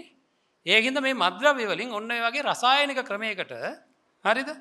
මිනිස්සු සතුට වෙනවා. අරක්කු, ගංජා, කොකේන් ඔය දුම්කල පවා වෙන එකක් තියා අර ඔළුව කැරගෙන පැණිපුවක් පවා. හරිද? ඒවයින් පවා වෙන්නේ මොකද මේ මනසට බලපෑමක් කරන එක මේ ස්නායු පද්ධතියට බලපෑමක් කරන එක. ඒකයි ඒව කාපුවාම කැරකෙන්නේ. හරිද? හරි. දැන් බලන්න මේවයින් මොකද්ද වෙන්නේ ඊළඟට කියලා. ඉතින් හොඳයිනේ සතුට ඇති වෙන්නේ කියලා කාටවත් දැන් හිතෙයි. මේක කීප වතාවක් ගන්නකොට හරි පුදුම වැඩක් වෙනවා. අයිස් වගේ දේවල් නම් එක සැරයක් ගත්තත් මේක වෙනවා. අපේ දරුවනේ මේ බලහත්කාරයෙන් මේ රසායනික ද්‍රව්‍ය මේකෙන් එළියට ආපු නිසා මොකද වෙන්නේ? අම්මගේ ආදරය දැනෙනකොට, සින්දුවක් ඇහෙනකොට, යාළුවොත් එක්ක අල්ලාප සල්ලාපේදීලා ඉන්නකොට, ಕ್ರೀඩාවක් කරනකොට හරිද වෙනදා සතුට වෙන දේවල් තියෙනවනේ. අන්න ඒ සතුට වෙන දේවල් වලින් එන්නේ නැතු යනවා මේ රසායනික ද්‍රව්‍ය. දැන් මේක නිකුත් වෙන්නේ නැහැ. ඒකින්ද ඒ වයින් සතුට නැතු යනවා මෙයාට. අපේ ජීවිතේ අපි හොයන සතුට එයාට සම්පූර්ණයෙන් නැතු යනවා. හරිද? සතුට නැතුව මේ හිතට ජීවත් වෙන්න බෑ. සතුට නැතුව මේ හිතට ජීවත් වෙන්න බැරි හින්දා මොකද වෙන්නේ? එයාට ඒකම ඕන වෙනවා. ඊට පස්සේ තව ගැටලුවක් එනවා. කලින් ගත්තේ ඒක නිකුත් කරගන්න යම් ප්‍රමාණයක් නම් ඊළඟට ඒ ප්‍රමාණයෙන් මේක නිකුත් වෙන්නේ නැතුව යනවා. දෙගුණයක් ඕන වෙනවා. තුන් ගුණයක් ඕන වෙනවා. මේ විදිහට මේ මත්ද්‍රව්‍ය ගත්තට පස්සේ මනසේ ඔය කියන ස්නායු වල දුර්වලතාවයෙන් එන්න මේක හානි වෙන්න පටන් ගන්නවා. හානි වෙන්න පටන් ගන්නකොට මොකද වෙන්නේ? යාගේ මතක ශක්තිය දුර්වල වෙනවා. පළවෙනියෙන්ම නිින්ද යන්නේ නැතුව යනවා. හරිද? නිින්ද යන්නේ නැතුව යනවා. මතක ශක්තිය දුර්වල වෙන්න පටන් ගන්නවා. තර්කානුකූල දැනුම නැතුව යනවා. විශේෂයෙන්ම සියලුම ලෝකයේ ස්වභාවිකව ලැබෙන සතුට නැති වෙනවා. එතකොට මේ કૃතිම සත්‍යයක් වෙලා තියෙන්නේ. දැන් එයාට මේක නැවත නැවත සතුට නැතුව ඉන්න බැඳ මේක නැවත නැවත ඕන වෙනවා. තවත් මේ ස්නායු පද්ධතිය දුර්වල වෙනවා. එතකොට මොකද වෙන්නේ? මේ මස් පිඩු මෙහෙම නලියන්න පටන් ගන්නවා. ස්වයං චලනයක් වෙනවා මේ මස් පිඩු එහෙම. හරිද? ඊළඟට අම්මගේ ආදරයට ගෙදර තියෙන බඩුවක් ගැන කිසිම දෙයක් ගැන සතුටක් නැති නිසා ඒවා විකුණනවා, හොරකම් කරනවා, විසම චර්යා ඇති වෙනවා. උදාසීන බව ඇති වෙනවා. ඊළඟට කිසිම දෙයක් එක දිගට කරන්න බැරි වෙනවා. මේ වගේ මහා කරදර එනවා. තවත් එහාට යනකොට ඇඟ නලියනවා වගේ දැනෙන්න පටන් ගන්නවා. සත්තු යනවා වගේ දැනෙනවා. ඉතින් හැම වෙලේම මෙහෙම පිහින්න පටන් ගන්නවා. ඒ වෙනකොට මොකද වෙන්නේ? තුවාල වෙන්න ගන්නවා. ඊළඟට අපේ අර කුෂ්ඨ රෝගයක් එහෙම ආපුවම අපිට ඉවසන්න බැරි වෙනකොට අපි තුවාල වෙනකම් වගේ කසන්නේ. අතක එහෙම කුෂ්ඨ රෝගයක් આવත් මෙහෙම කසනවා. අන්න ඒ වගේ මෙයාට තවත් මේ මත්ද්‍රව්‍ය පාවිච්චි කරන්න නැතුව ඉන්න ගියාම මොකද වෙන්නේ? මේ ඔක්කොම මස් පිඩු රිදෙනවා. එයාට හරි අමාරුයි ඉන්න. ඉතින් අර තියුණු තල අරගෙන මෙහෙම කපා ගන්නවා. තවත් එහාට ගියාම මොකද වෙන්නේ? එයාට ස්වභාව ධර්මයේ නැති සද්ද ඇහෙන්න පටන් ගන්නවා. ස්වභාව ධර්මයේ මේ අපිට පේන්නේ නැති රූප පේන්න පටන් ගන්නවා. කෙටියෙන්ම කියනවා නම් එයාගේ මනස විකාරම වෙලා යනවා. හරිද? ජීවිතයක්ම නැති වෙනවා. හරිද? අපි මම ඒකයි මේ ලලිත් මහත්තයා ගැනත් මතක් කරේ. දන්නවද? අඹේ පුස්සේ ඉන්නවා අපේ දරුවෝ වගේම වයසේ දරුවෝ 200කට වැඩි පිරිසක් එකම පුනරුත්ථාපන කඳවුරක. ඒ ඔක්කොම ওই තත්ත්වයට පත් වෙච්ච අය. බොහොම කෙටියෙන් පටන් අරගෙන අයියෝ අනිත් අයට උනාට මට වෙන්නේ නැහැ, අනිත් අයට උනාට මට වෙන්නේ නැහැ කියලා තමයි හිතන්නේ. එහෙම හිතපු අය එක සැරේයි දෙසරේයි තුන් සැරේයි ඉවරයි. අය මොනවත් නැහැ. මගේ කතා ගොඩක් තියෙනවා ඕනනම් පස්සේ අපේ දරුවන්ට කියන්න. ඒ වගේ වෙච්ච දේවල් තාත්තා මැරෙනවා දෙවෙනි වතාවේ පුනරුත්ථාපන කඳුරෙන් එළියට ඇවිල්ලා ඉද්දි මෙයා ඉංග්‍රීසි භාෂාවෙන් වැඩ කරන විධායක ශ්‍රේණියේ නිලධාරියෙක්. අවුරුදු 27ක් වයස. හරිද? දෙවෙනි වතාවේ පුනරුත්ථාපන කඳුරේ ඉඳලා එද්දි තාත්තා මැරෙනවා. තාත්තගේ මිනිහ ළඟට වෙලා මේ දරුවා අඬනවා. මං අය කවදාකවත් මේ වැඩේ කරන්නේ නැහැ කියලා. තාත්තගේ මිනිහ ළඟට වෙලා. රෑ 12 ඉඳන් 3 වෙනකන් අඬනවා. අඬලා තීරණයක් ගන්න මං අය කවදාකවත් කරන්නේ නැහැ කියලා. ආන් 3 වෙනි සැරේත් පුනරුත්ථාපන කඳුරේ. දන්නවද? ඒ තරම් මේ ඇබ්බැහිය ලොකුයි. ඒකයි මගේ ඇබ්බැහිය තියෙන උපරිම එකක් හින්දා මං කිව්වේ මත්ද්‍රව්‍ය අඩුම ගානේ දුම්කල කෑල්ලක් ගැනවත් හිතන්න නම් එපා කොහොමත්ම. හරිද? කිසිම විදියකින් ඇයි එහෙම කියන්නේ? එතනින් පටන් ගන්නෙ. හරිද? හරි ආදරෙන් කියාවි පෞරුෂය කියන්නේ ඕක තමයි අරවා මේවා කියලා. සමහර අය කියාවි මේක පාවිච්චි කරන්න කියලා. හැබැයි ලෝකේ පළවෙනියා කරන්න කවුරුත් එන්නේ නැහැ. අපේ දරුවන්ව ලෝකේ පළවෙනියා කරන්න, ලංකාවේ පළවෙනියා කරන්න විභාගයෙන් නෙවෙයි ජීවිතේ. හරිද? ජීවිතේ තමන්ව ජයග්‍රහණය කරවන්න ඔය ආදරේ කට්ටිය එන්නේ නැහැ. හරි? ඒක නිසා අපි ළඟ ඉන්න කවුරු හරි කෙනෙක් අපිට මත්ද්‍රව්‍යයකට කතා කරනවා නම් එයා වගේ පරම හතුරා කියලා මතක තියාගන්න. හරි? ඒ තරම් හතුරෙක් තවත් නැහැ. ඒක કૃතිම සතුටක්. ඒක ඉක්මනට ඇබ්බැහි වෙන එකක්. ඒ ඇබ්බැහිය මම මෙහෙමත් කියනවා මේකත් හොඳට මතක තියාගන්න ඕනේ. මං අහනවා අපේ දුවලා පුතාලාගෙන්. ජීවිතේ දැක්ක අපේ ජීවිතේ අපි දැක්ක වැඩියෙන්ම දුක් කුහුලන වැඩියෙන්ම කැපකිරීම කරන වැඩියෙන්ම වැඩ කරන අපි වෙනුවෙන් වැඩියෙන්ම ක්‍රියාශීලීව කටයුතු කරන අපි වෙනුවෙන් ඊළඟට තමන්ගේ දේවල් කැප කරලා කියවන්නේ නැති gedara සමගියට පුදුම විදිහට හේතු වෙන චරිතේ කවුද තමන් දැක්ක? කවුද? අම්මා. හරිද? මේ රටේ පිරිමි ඉන්නවා ගොඩාක් පිරිමි අය තමන්ගේ ජීවිතේ පළවෙනි චරිතයේ විදිහට අම්මව තියාගෙන ඉන්නේ. අම්මගෙන් තමයි හැදෙන්නේ. අම්මගෙන් තමයි පළවෙනි පාඩම් ලබා ගන්න. ඒ අම්මා පුදුමාකාර දරන්න පුළුවන් මානසික ශක්තියක් තියෙන කෙනෙක් අපේ රටේ. හරිද? ඕනම දෙයකට දරුවනේ ක්‍රියාත්මක දැන් අපි හිතමුකෝ රූපවාහිනිය ගෙනල්ලා විකුණනවා කියලා යම් කිසි සමාජයක විකුණන්න පුළුවන් සාමාන්‍යයෙන් ඒක සමාජයෙන් 70%කට විතර ගානකට. හරිද? ඕනම කණ්ඩායමක යම් දෙයක් පතුරවන්න පුළුවන් එක්තරා ප්‍රතිශතයක් තියෙනවා. ලංකාවේ පිරිමින්ගේ යම් කිසි ප්‍රතිශතයකට මත්ද්‍රව්‍ය පතුරලා ඉවරයි ජාවාරම් කාරයෝ. හරිද? අරක්කු ව්‍යාපාර කරන අයත් එහෙමයි, සුරාව කරන අයත් මේ මත්ද්‍රව්‍ය යම් ප්‍රමාණයකට පතුරලා ඉවරයි. ඒකින්ද ලංකාවේ අනාගත අම්මලව විනාශ කරලා දැමීම සහ එයාලගේ ව්‍යාපාර සඳහා වැඩි නැඹුරුතාවයක් ඇති කරගන්න අලුත් ක්‍රමවේදයක් හදලා අපේ තරුණ දූවරුන්ව ඒ කට්ටියගේ මනස විකාර කරන්න නොයේකුත් ක්‍රම හදලා මෙහෙමයි කියලා අද මේ වෙනකොට දරුවනේ කොළඹ සති අන්තවල මං කරුණු හොයලා බලලා තියෙනවා සති අන්තවල අවන්හල් වල වැඩිපුර ඉන්නේ පිරිමි ළමයින්ට වැඩිය ගැහැණු ළමයි. හරිද? උසස් අධ්‍යාපන ආයතන වල සමහර ඒවා නේවාසිකාගාර වලින් එළියට ඇවිල්ලා රෑ එළි වෙනකම් BDPP ඉන්නවා අයිස් පාවිච්චි කරලා නිින්ද යන්නේ නැතුව. හරිද? මේ වගේ මහා ව්‍යසනයක් මෙහෙම ව්‍යසනයක් තියෙනවා ඇබ්බැහිවීම් වලින් මේවා වෙන්නේ මේ මත්ද්‍රව්‍ය කියලා කියන්නේ අපේ ජීවිත නසන දෙයක්. බැරි වෙලාවකවත් මේවා පාවිච්චි කරොත් අර මං කිව්වා අපේ දුවලට අලුත් පැත්තකට යාළගේ මානසිකත්වය හදනවා. මේවා ජාත්‍යන්තර බලපෑම් සමහර වෙලාවට. අපේ රටේ ওই මත්ද්‍රව්‍ය හදන්නේ නැහැ.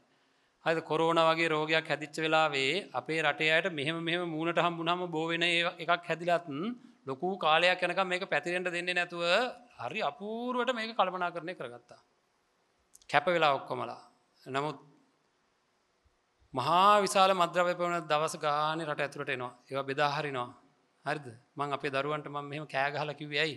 අපිට ආදරය කරන්න අය නැහැ. මතක තියාගන්න. අපේ ජීවිත සකස් කරගන්න ඕන කියලා එහෙම ආදරය කරන අය ඉන්නවනම් අපේ දරුවන්ව අවුරුදු 27ක් 28ක් යනකම් උගන්වන්න දාලා තියන්නේ නැහැ. හරිද? අනිත් රටවල අවුරුදු 22ක් 23ක් වෙනකොට උපාධියක් අරන් ඉවරයි. උපාධියක් අරගෙන ජීවිතේ ඕන පැත්තට හරව ගන්න පුළුවන්. අපේ මේක ඇද ඉන්නවා. අවුරුදු 27ක් 28ක් වෙනකම් උපාධියක් ගන්න කෙනා එළියට එනකොට අවුරුදු 28ක් 29ක් වෙලා අනිත් රටවල් වල ගොඩක් දුර ගිහිල්ලා ඉවරයි. මොනවා හරි එකක් කරනවා. අපිට ආදරේ නැහැ. මතක තියාගන්න. හරිද? අපේ දුක් විඳින අම්මට තාත්තට ආදරේ නැහැ. ඒකින්ද අපි හැදෙන්න ඕනේ. මේවා තියෙනවා එක්තරා ආකාරයක බාහිර රටවල් වල බලපෑම් තියෙනවා. හරිද? අපේ රටේම ඉන්න සමහර ජාතීන් ජාතිවාදී වශයෙන් ළමයින්ව විනාශ කරනවා. හරිද? අපිට ජාතියක් ආගමක් වශයෙන් වෙනම හිතන්න යන්න ඕනේ නැහැ. අපේ ළමයි ඔක්කොම ළමයි. හැබැයි මේවා ගැන හිතන්න මම තනි වෙලා ඉන්නේ. මාව පාරට වැටුනහම කවුරුවක්වත් නැහැ. බදු ගහන්නෙත් මගේ. හරි දැන් ඔය ඉන්නවා වගේ නෙවෙයි. එළියට බැස්සට පස්සේ තමයි තේරෙන්නේ. අම්මා තාත්තට හැමදාම කරන්න බෑ. එළියට බැස්සට පස්සේ තමයි තේරෙන්නේ කොච්චර අසරණද කියලා. අවශ්‍ය කරන මුදලක් හොයාගන්න බැරි වෙනකොට. ඒකින්ද ශක්තිමත් පුරුෂයෙක් වගේ හැදෙන්න නම් දැම්මම ඉඳන් මේ විදිහට හිත සකස් කරගන්න දරුවනේ. හරි ආදරෙන් මම මේ කියන්නේ කොහොම හරි මේක කරගන්න පුළුවන්මයි.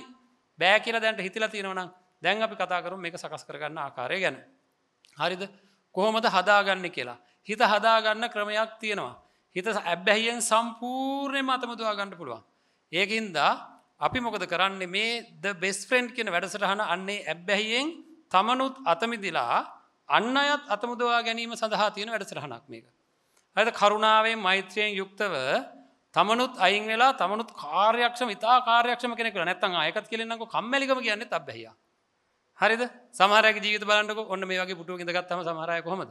මේ මැටි ගුලියක් වගේ. හරිද? එහෙම චප්ප වෙනවා. එතනම චප්ප වෙලා වගේ ඉන්නේ. හරිද? සමහර අයගේ බෙල්ලෙන් උඩ මෙන්න මෙතනින් උඩ බරයි. ඒකින්ද පාඩම් කරන්න ගියාම කොහමද? මුක්කුවක් ඕනේ. තව එකක් ඕනේ. මෙතෙන්ටත් එකක් ඕනේ. ඊට පස්සේ මේස උඩ ඔළුව තියාගන්න ඕනේ. නැත්නම් ඇඳට යන්න ඕන පොතත් අරගෙන. හරිද? ඒ ඔළුව උඩ බරයි. හරි? ඉතින් ඒකින්ද කවුරු හරි හම්බ වෙනකම් බලන් ඉන්න මේ මෙහෙම ඉන්නේ. මොනවා කරන්නද? කතා කර ඉන්න. මොනවා හරි වැඩක් කරමුකොත් කාලා ඉමු. දැන් කෑවනේ කාපු ගමන් හින්දා බෑ. හරිද? අහවල් තැන ගිහිල්ලා ඇවිල්ලා ඉමු. දැන් ගිහින් ආවනේ ඒකින්ද බෑ. බෑ. මේ ඔක්කොම ඇබ්බැහිවීම. මේ ඔක්කොම අනිත් පැත්ත හරවන්න පුළුවන්. හැරෙවට පස්සේ හරි පහසුයි ජීවිතේ. මෙච්චරයි තමන්ට තමන් යටත් වෙන්න එපා. හරිද? තමන් ඉන්න ඕන මට ඕන නම් මගේ ජීවිතය මෙන්න මෙතෙන්ට හදන්න මම කිසිම බලවේගයකට මාව නවත්තන්න බෑ. එච්චරයි කතාව. කිසිම බලවේගයකට මාව නවත්තන්න බෑ කියන තැනට අපිට හැදෙන්න පුළුවන් වෙන්න ඕන අපේ මානසික ශක්තිය වර්ධනය කරගත්තොත් ඒක කරන්න පුළුවන්. හරිද? හරි. දැන් බලමු අපි මේ සඳහා පුහුණු වෙනකොට අපි ඉස්සෙල්ලාම හරියටම දැනගන්න ඕන මොනවද කරන්න ඕනේ කියලා. ඊළඟට දැනගන්න ඕන අනිත් අයට උදව් කරන්නේ කොහොමද කියලා. ඒකින්ද ඒ පිළිබඳව අපි බලමු කොහොමද මේ වැඩේ කරන්නේ. මොකක්ද මේ the best friend කියන ව්‍යාපෘතිය. අනිත් එක අපේ දරුවනේ කතා කරලා ගිහිල්ලා නම් වැඩක් නැහැ. මම ඉස්සෙල්ලා කිව්වා වගේ එක දිගට යන වැඩපිළිවෙලක් තියෙන්න ඕන. එතකොට මෙන්න මේ හොඳට බලන්න මම කියන්නම් පේන්නේ නැත්නම් ඈතට මේ මැද රතු පාටට පේන්නේ අපි අරමුණු කරන කෙනා. එතකොට ඒ අරමුණු කරන කෙනා කියන්නේ අරමුණු කරන කට්ටියක් ඉන්නවා. මේ තියෙන මේ කට්ටිය. ඉලක්කගත කණ්ඩායම්. කවුද මේ? සමහර අය මේ වෙනකොටත් ඇබ්බැහි වීම වලින් පෙළෙන අය. මේ පෙළෙනවා කියන්නේ මොකද්ද? පීඩා විඳිනවා. හරිද? එයාට උවමනාව තියෙනවා දුරකථනයෙන් අයින් වෙලා පාඩම් කරගන්න. නැත්නම් වෙන වැඩක් කරන්න. එයාට උවමනාව තියෙනවා මත්ද්‍රව්‍යයක් පාවිච්චි කරලා එකෙන් අයින් වෙන්න උවමනාව තියෙනවා. අයින් වෙන්න බෑ. එයාට උවමනාව තියෙනවා රූපවාහිනිය ළඟින් ඈතට යන්න. ඈතට යන්න බෑ. ගියොත් එහෙම රිදෙනවා. රිදෙන හින්දා එයා එතෙන්ට වෙලා ඉන්නවා. එතෙන්ට වෙලා ඉන්නවා. අල්ලාප සල්ලාප යදී ඉන්නවා. ඉවරුණාට පස්සේ හරි පීඩනයක්. අයියෝ මට මගේ වැඩක් කරගන්න බැරුණානේ කියලා. අන්න එහෙම පෙළෙනවා කියන්නේ අන්න ඒකයි. පීඩණයටපත් වෙනවා. ඇබ්බැහියෙන් පීඩණයටපත් වෙච්ච අය ඉන්නවා. අන්නේ කට්ටියව අපි මේ The Best Friend කියන වැඩසටහනේදී අරමුණු කරනවා ඇබ්බැහි වලින් දැනට පීඩාවටපත් වෙලා ඉන්නවනම් මමත් එහෙම ඉන්න පුළුවන් කෙනෙක්. මේක මේ සාමාන්‍යයට නෑ නෙවෙයි. අපි ඔක්කොටම තියෙනවා ඇබ්බැහි වීම. ඒක නිසා ඒව පාලනය කරගන්න තරමට තමයි අපිට ජයග්‍රහණය කරගන්න පුළුවන්. ඒක නිසා Taman දිහා අරගෙන බලන්න මොනවා හරි දෙයක් Tamanට උවමනාව තියෙන වෙලාවට නවත්තන්න බැයි නා. මට ඕනේ මේ වෙලාවේ මේක නවත්තලා මේ වැඩේ කරන්න. නමුත් බැයි නම් ඇබ්බැහියක් තියෙනවා. හරිද? ඒකෙන් පෙළෙනවා. ඒකෙන් පීඩණයටපත් වෙනවා. මොකද මට ඕන දේ කරගන්න බෑ. අන්න ඒක හින්දා. දැන් මේවට විසඳුම් තියෙනවා. දැන් කතා කරමු. ඊළඟට අපි අරමුණු කරනවා ඇබ්බැහි වෙන්න වැඩි අවදානමක් තියෙන අය. සමහර අය ඉන්නවා ඉක්මනට ඇබ්බැහි වෙන්න ඉඩකඩ තියෙනවා. එන ඒ කට්ටිය ඉක්මනට බේර ගන්න ඕන. ඊළඟට ඇබ්බැහි වීමට අඩු අවදානමක් තියෙන අය. අඩු අවදානමක් වැඩි අවදානමක් සහ දැනටමත් වෙලා තියෙන අය. එතකොට මෙන්න මේ අයව මෙන්න මේ අපි අරමුණු කරන අයව බේර ගන්න අපි කණ්ඩායම් 4ක් අරමුණු කරනවා මේ වැඩසටහන සඳහා. ඉතින් ඔන්න අවස්ථාව තියෙනවා. හරිද? කවුද මේ කණ්ඩායම් 4? තනියම පාලනයක් දැනටමත් තියෙන අය. මේ දරුවෝ විතරක් නෙවෙයි. මේක වැඩි හිටියෝ කුමන වයසක අයට හරිය පුළුවන් මේ සඳහා සම්බන්ධ වෙන්න. Tamanට තේරෙනවා නම් මට මගේ පාලනයක් තියෙනවා. මම හොඳට මාව පාලනය කරගන්නවා. හරිද? දෙවෙනි කට්ටිය තමයි හොඳට අභිප්‍රේරිත පුද්ගලයෝ ඉන්නවා. ඒ කියන්නේ මොකක් හරි වැඩක් ගත්තොත් අය නෙවෙයි මොන දේ තිබ්බත් ඒ වැඩේ ආ ඉවර කරනවා. අය කිසිම බාධාවකින් හෙල්ලෙන්නවත් බෑ. අන්න ඒ වගේ අයගේ උදව් ඕන වෙනවා අපිට මේ වැඩසටහනේදී. ඊළඟට හොඳට දැනුම තියෙන අය, හිත ගැන දැනුම තියෙන, පාලනය කරගන්න ආකාරය ගැන දැනුම තියෙන, ඊළඟට අපිට යාලට රැකියාව හොයලා දෙන්න පුළුවන් එක එක මාර්ග පිළිබඳ දැනුම තියෙන හැම පැත්තකින්ම දැනුම තියෙන අය ඕන වෙනවා. සහ උඩින්ම ඉන්නේ කවුද? The Best Friend team leadersලා. අන්න එතෙන්ට තමයි අපේ අවධානය යොමු කරන්නේ අපි. මේ හැම දරුවෙකුටම පුළුවන්, වැඩිහිටියෙකුටම පුළුවන්, කාටත් පුළුවන් The Best Friend team leader කෙනෙක් වෙන්න. එයා තමයි මේ මැද ඉන්න කෙනාට ලොකුම උදව්ව කරන කෙනා. අනිත් අයට වැඩිය. අපි බලමු දැන් කොහොමද මෙතෙන්ට යන්නේ කියලා. හරිද? මේ තමයි අපි ඉලක්කගත කරන කණ්ඩායම. දැන් ටීම් ලීඩර් කෙනෙක් වෙන්න අදහසක් තියෙනවා. මොකද මටත් හැදෙන්න පුළුවන්, අනිත් අයටත් හැදෙන්න පුළුවන්. එහෙම නෝ. මම අනිත් අයවත් හදනවා, මාවත් හදා ගන්නවා. පළවෙනියෙන්ම මාව. ඉතින් ඒක නිසා කණ්ඩායම් නායකයෙක් වුණා නම් හොඳයි කියලා හිතෙනවා නම් මේ ව්‍යාපෘතියත් එක්ක එකතු වෙලා මේ The Best Friend කියන ටීම් එකේ ලීඩර් කෙනෙක් විදිහට මටත් වැඩ කරන්න තියෙනවා නම් මගේත් අනාගතයත් හැදෙනවා. මට තියෙන ප්‍රශ්නත් විසඳෙනවා. දැන් බලන්න සමහර අයට මතක ශක්තිය නැහැ. පාඩම් කරන අය කියනවා අම්මේ මට මොකවත් මතක හිටින්නේ නැහැ කියනවා. ඔය තියෙන ඔය ඇබ්බැහි වීම වලින් එන ප්‍රශ්න. හරිද? ඉස්සරහට ඔන්න මම පෙන්නන්නම්. ඒ වගේ එක දිගට වැඩක් කරගෙන යන්න බෑ. Taman යන වැඩේ බලමු. මේකේ පෙනෙයි. එතකොට මෙන්න මේ ටික දැනගන්න ඕනේ. පළවෙනියෙන්ම දැනගන්න ඕනේ ටීම් ලීඩර් කෙනෙක් නැත්නම් අපි ඔක්කොමලා හැම කෙනෙක්ම දැනගන්න ඕනේ ඇබ්බැහියක් කියන්නේ මොකක්ද කියලා. පළවෙනි එක ඇබ්බැහියක් කියන්නේ මොකක්ද? දෙවෙනි එක ඇබ්බැහි වෙන්න ඕන දේවල් මොනවද? ඇබ්බැහි විය හැකි දේවල් මොනවද? ඊළඟට ඇබ්බැහි වෙච්ච කෙනෙක් හඳුනාගන්නේ කොහොමද? ඉතාම වැදගත් දෙයක්. තමන්ව තමන්ට හඳුනා අපි ඇබ්බැහි වෙලාද ඉන්නේ කියලා අපින් බලා ගන්න ඕනද නැද්ද? මට එහෙම එකකට වෙලා තියෙනවා නම් මං ඉක්මනට හදා ගන්න ඕනේ. එහෙනම් ඇබ්බැහි වෙච්ච කෙනෙක් හඳුනාගන්නේ කොහොමද? ඊළඟට ඇබ්බැහි වෙච්ච කෙනෙකුට මානසික රෝග ලක්ෂණ පහළ වෙන්න පුළුවන් පොඩ. ඒක රෝගයක් බවට යන්න පුළුවන්. එහෙනම් අන්න ඒ රෝගී තත්වයකට යන්න පුළුවන් ලක්ෂණ පහළ වෙමින් එනවාදෝ කියලා ඒකත් බලා ගන්න ඕනේ. හරිද? ඊළඟට ඇබ්බැහි වෙන්න කෙනෙක් බේරගන්නේ කොහොමද? ඊළඟට පුද්ගලික මැදිහත් වීම කරන්නේ කොහොමද? ඉලක්කයකට අත් නොහැර ළඟා වෙන්න පුළුවන් උපක්‍රම මොනවද කියලා දෙන්නම් එයා දැනගන්න ඕන. දීර්ඝකාලීන ප්‍රතිකාර හරි කරන්නේ කොහොමද කියලා ඔන්න ඕවා දැනගන්න ඕන. අපි බලමු එකින් එක අරගෙන මොකද්ද මේ ඇබ්බැහිය කියන්නේ? මේ තියෙන ඇබ්බැහිය වීමේ එක අර්ථ දැක්වීමක්. විවිධ තැන්වල විවිධ ආකාරයට අර්ථ දක්වනවා. මේ තියෙන එක අර්ථ දැක්වීමක්. ඇබ්බැහි වීම යනු මොළයේ ක්‍රියාකාරීත්වයට සහ හැසිරීමට බලපාන සංකීර්ණ නමුත් ප්‍රතිකාර කළ හැකි මාර වැඩේ නේ. අන්තිමට මොකක්ද තියෙන්නේ? රෝගයක් කියලා තියෙනවානේ. හරිද? මොළයේ ක්‍රියාකාරීත්වයට සහ හැසිරීමට බලපාන හරිද? සංකීර්ණ නමුත් ප්‍රතිකාල කර හැකි රෝගයක්. ඒ කියන්නේ අපි එක එක ඒවාට ඇබ්බැහිවීම වුණාම මේ මානසිකව පොඩි වෙනසක් වෙනවා කියන එකයි කියන්නේ මේ. පොඩි ප්‍රශ්නයක් එතන තියෙනවා. හැබැයි ඒක ප්‍රතිකාර කරන්න පුළුවන් එකක්. ඒක රෝගී තත්ත්වයක් වගේ හරියට නිකන්. හරිද? ඒ කියන්නේ දැන් සමහර අය ඉන්නවා කම්පියුටර් ගේම් එකේ නම් ඒකෙමයි. හරිද? සමහර අය ඉන්නවා ෆෝන් එකේ නම් ඒකෙමයි. ගැලවෙන්න බෑ. ඒකෙම. එතකොට ඒකෙන් ගැලවෙන්නත් බැරි නම් ඒකෙන් ඇති වැඩකුත් නැත්තම් හරිද? වෙන තමන්ගේ වැඩක් කරන්නෙත් නැත්තම් පොඩ්ඩක් ප්‍රශ්නයක් තියෙනවා. සමහර අය ටිකක් දරුණු රෝගී තත්ත්වයට පත් වෙලා තියෙනවා. එහෙනම් ඔන්න ඔය ප්‍රශ්නේ තියෙනවා. ඔය ටික ඕක ඇබ්බැහිවීම කියන්නේ ඕක. ඊළඟට ඇබ්බැහිය වෙන ආකාරයන් ඇබ්බැහිය කොටස් දෙකකට බෙදෙනවා. බලන්න තමන්ටත් දැන් මේවා බලන්න ඕන හොඳට. තමන්ටත් මේවා තියෙනවද? හරිද? තියෙනවා නම් ඉස්සරහට යන්න බෑ. දියුණු වෙන්න බෑ. හොඳයි. මේ බලන්න. රසායනික ද්‍රව්‍ය වලට ඒ කියන්නේ ද්‍රව්‍ය ඇබ්බැහිවීම සහ චර්යාත්මක ඇබ්බැහිවීම කියලා දෙකක් තියෙනවා. ද්‍රව්‍ය ඇබ්බැහිවීම එක එක ද්‍රව්‍ය වලට ඇබ්බැහි වෙනවා සහ චර්යා වලට ඇබ්බැහි වෙනවා. හරිද? මොකක්ද මේ ද්‍රව්‍ය කියලා කියන්නේ? මත්ද්‍රව්‍ය, මත්පැන්, දුම්කොළ, ඔය කොකේන් හෙරෝයින් වගේ ඒවා ගංජා, ඒ විතරක් නෙවෙයි රස කැවිලිත් එහෙම එකක්. හරිද? මේ බලන්න. ඔන්න වැඩිහිටිය අයට අපි කියලා දෙනකොට මෙන්න මෙහෙම කතාවක් කියලා දෙනවා. දිය වැඩියාව තියෙන කෙනෙක්ගේ එයාට හොඳ නැහැ සීනි ಜಾති කන්න මොකුත්. ඔන්න මෙතනින් තියෙනවා මේ කේක් කෑල්ලක් කියලා හිතන්න. මෙයා දැන් මෙහෙම ඉන්නවා. ඉන්නකොට ආම් බලන්න එයාගේ හිත දුකටපත් වෙනවා මේක ගත්තේ නැත්තම්. ඒක තමයි ඒකේ හැටි. එයාට ලොකු දුකක් එනවා. දරන්න බැරි වෙනවා. හරියට නිකන් පිටින් කෙනෙක් ආවා වගේ Taman ළඟට. ඔන්න මිනිස්සෙක් ඇවිල්ලා මෙයා ළඟට මෙහෙ දෙනවා යත කියලා බෑ මට එපා කියද්දි මේ අත මෙතෙන්ට අරගෙන ගිහිල්ලා ඇඟිලි ඈත් කරෝලා මේ කෑල්ල අල්ලලා ආපහු බෑ කියද්දි ගෙනල්ලා කට අරෝලා ඇතුළට මේ කේක් කෑල්ල දම්මලා හප්පලා ගිල්ලලා ආපු එකන යනවා. අන්න ඒ වගේ තමයි අබ්බැහිය. හරිද?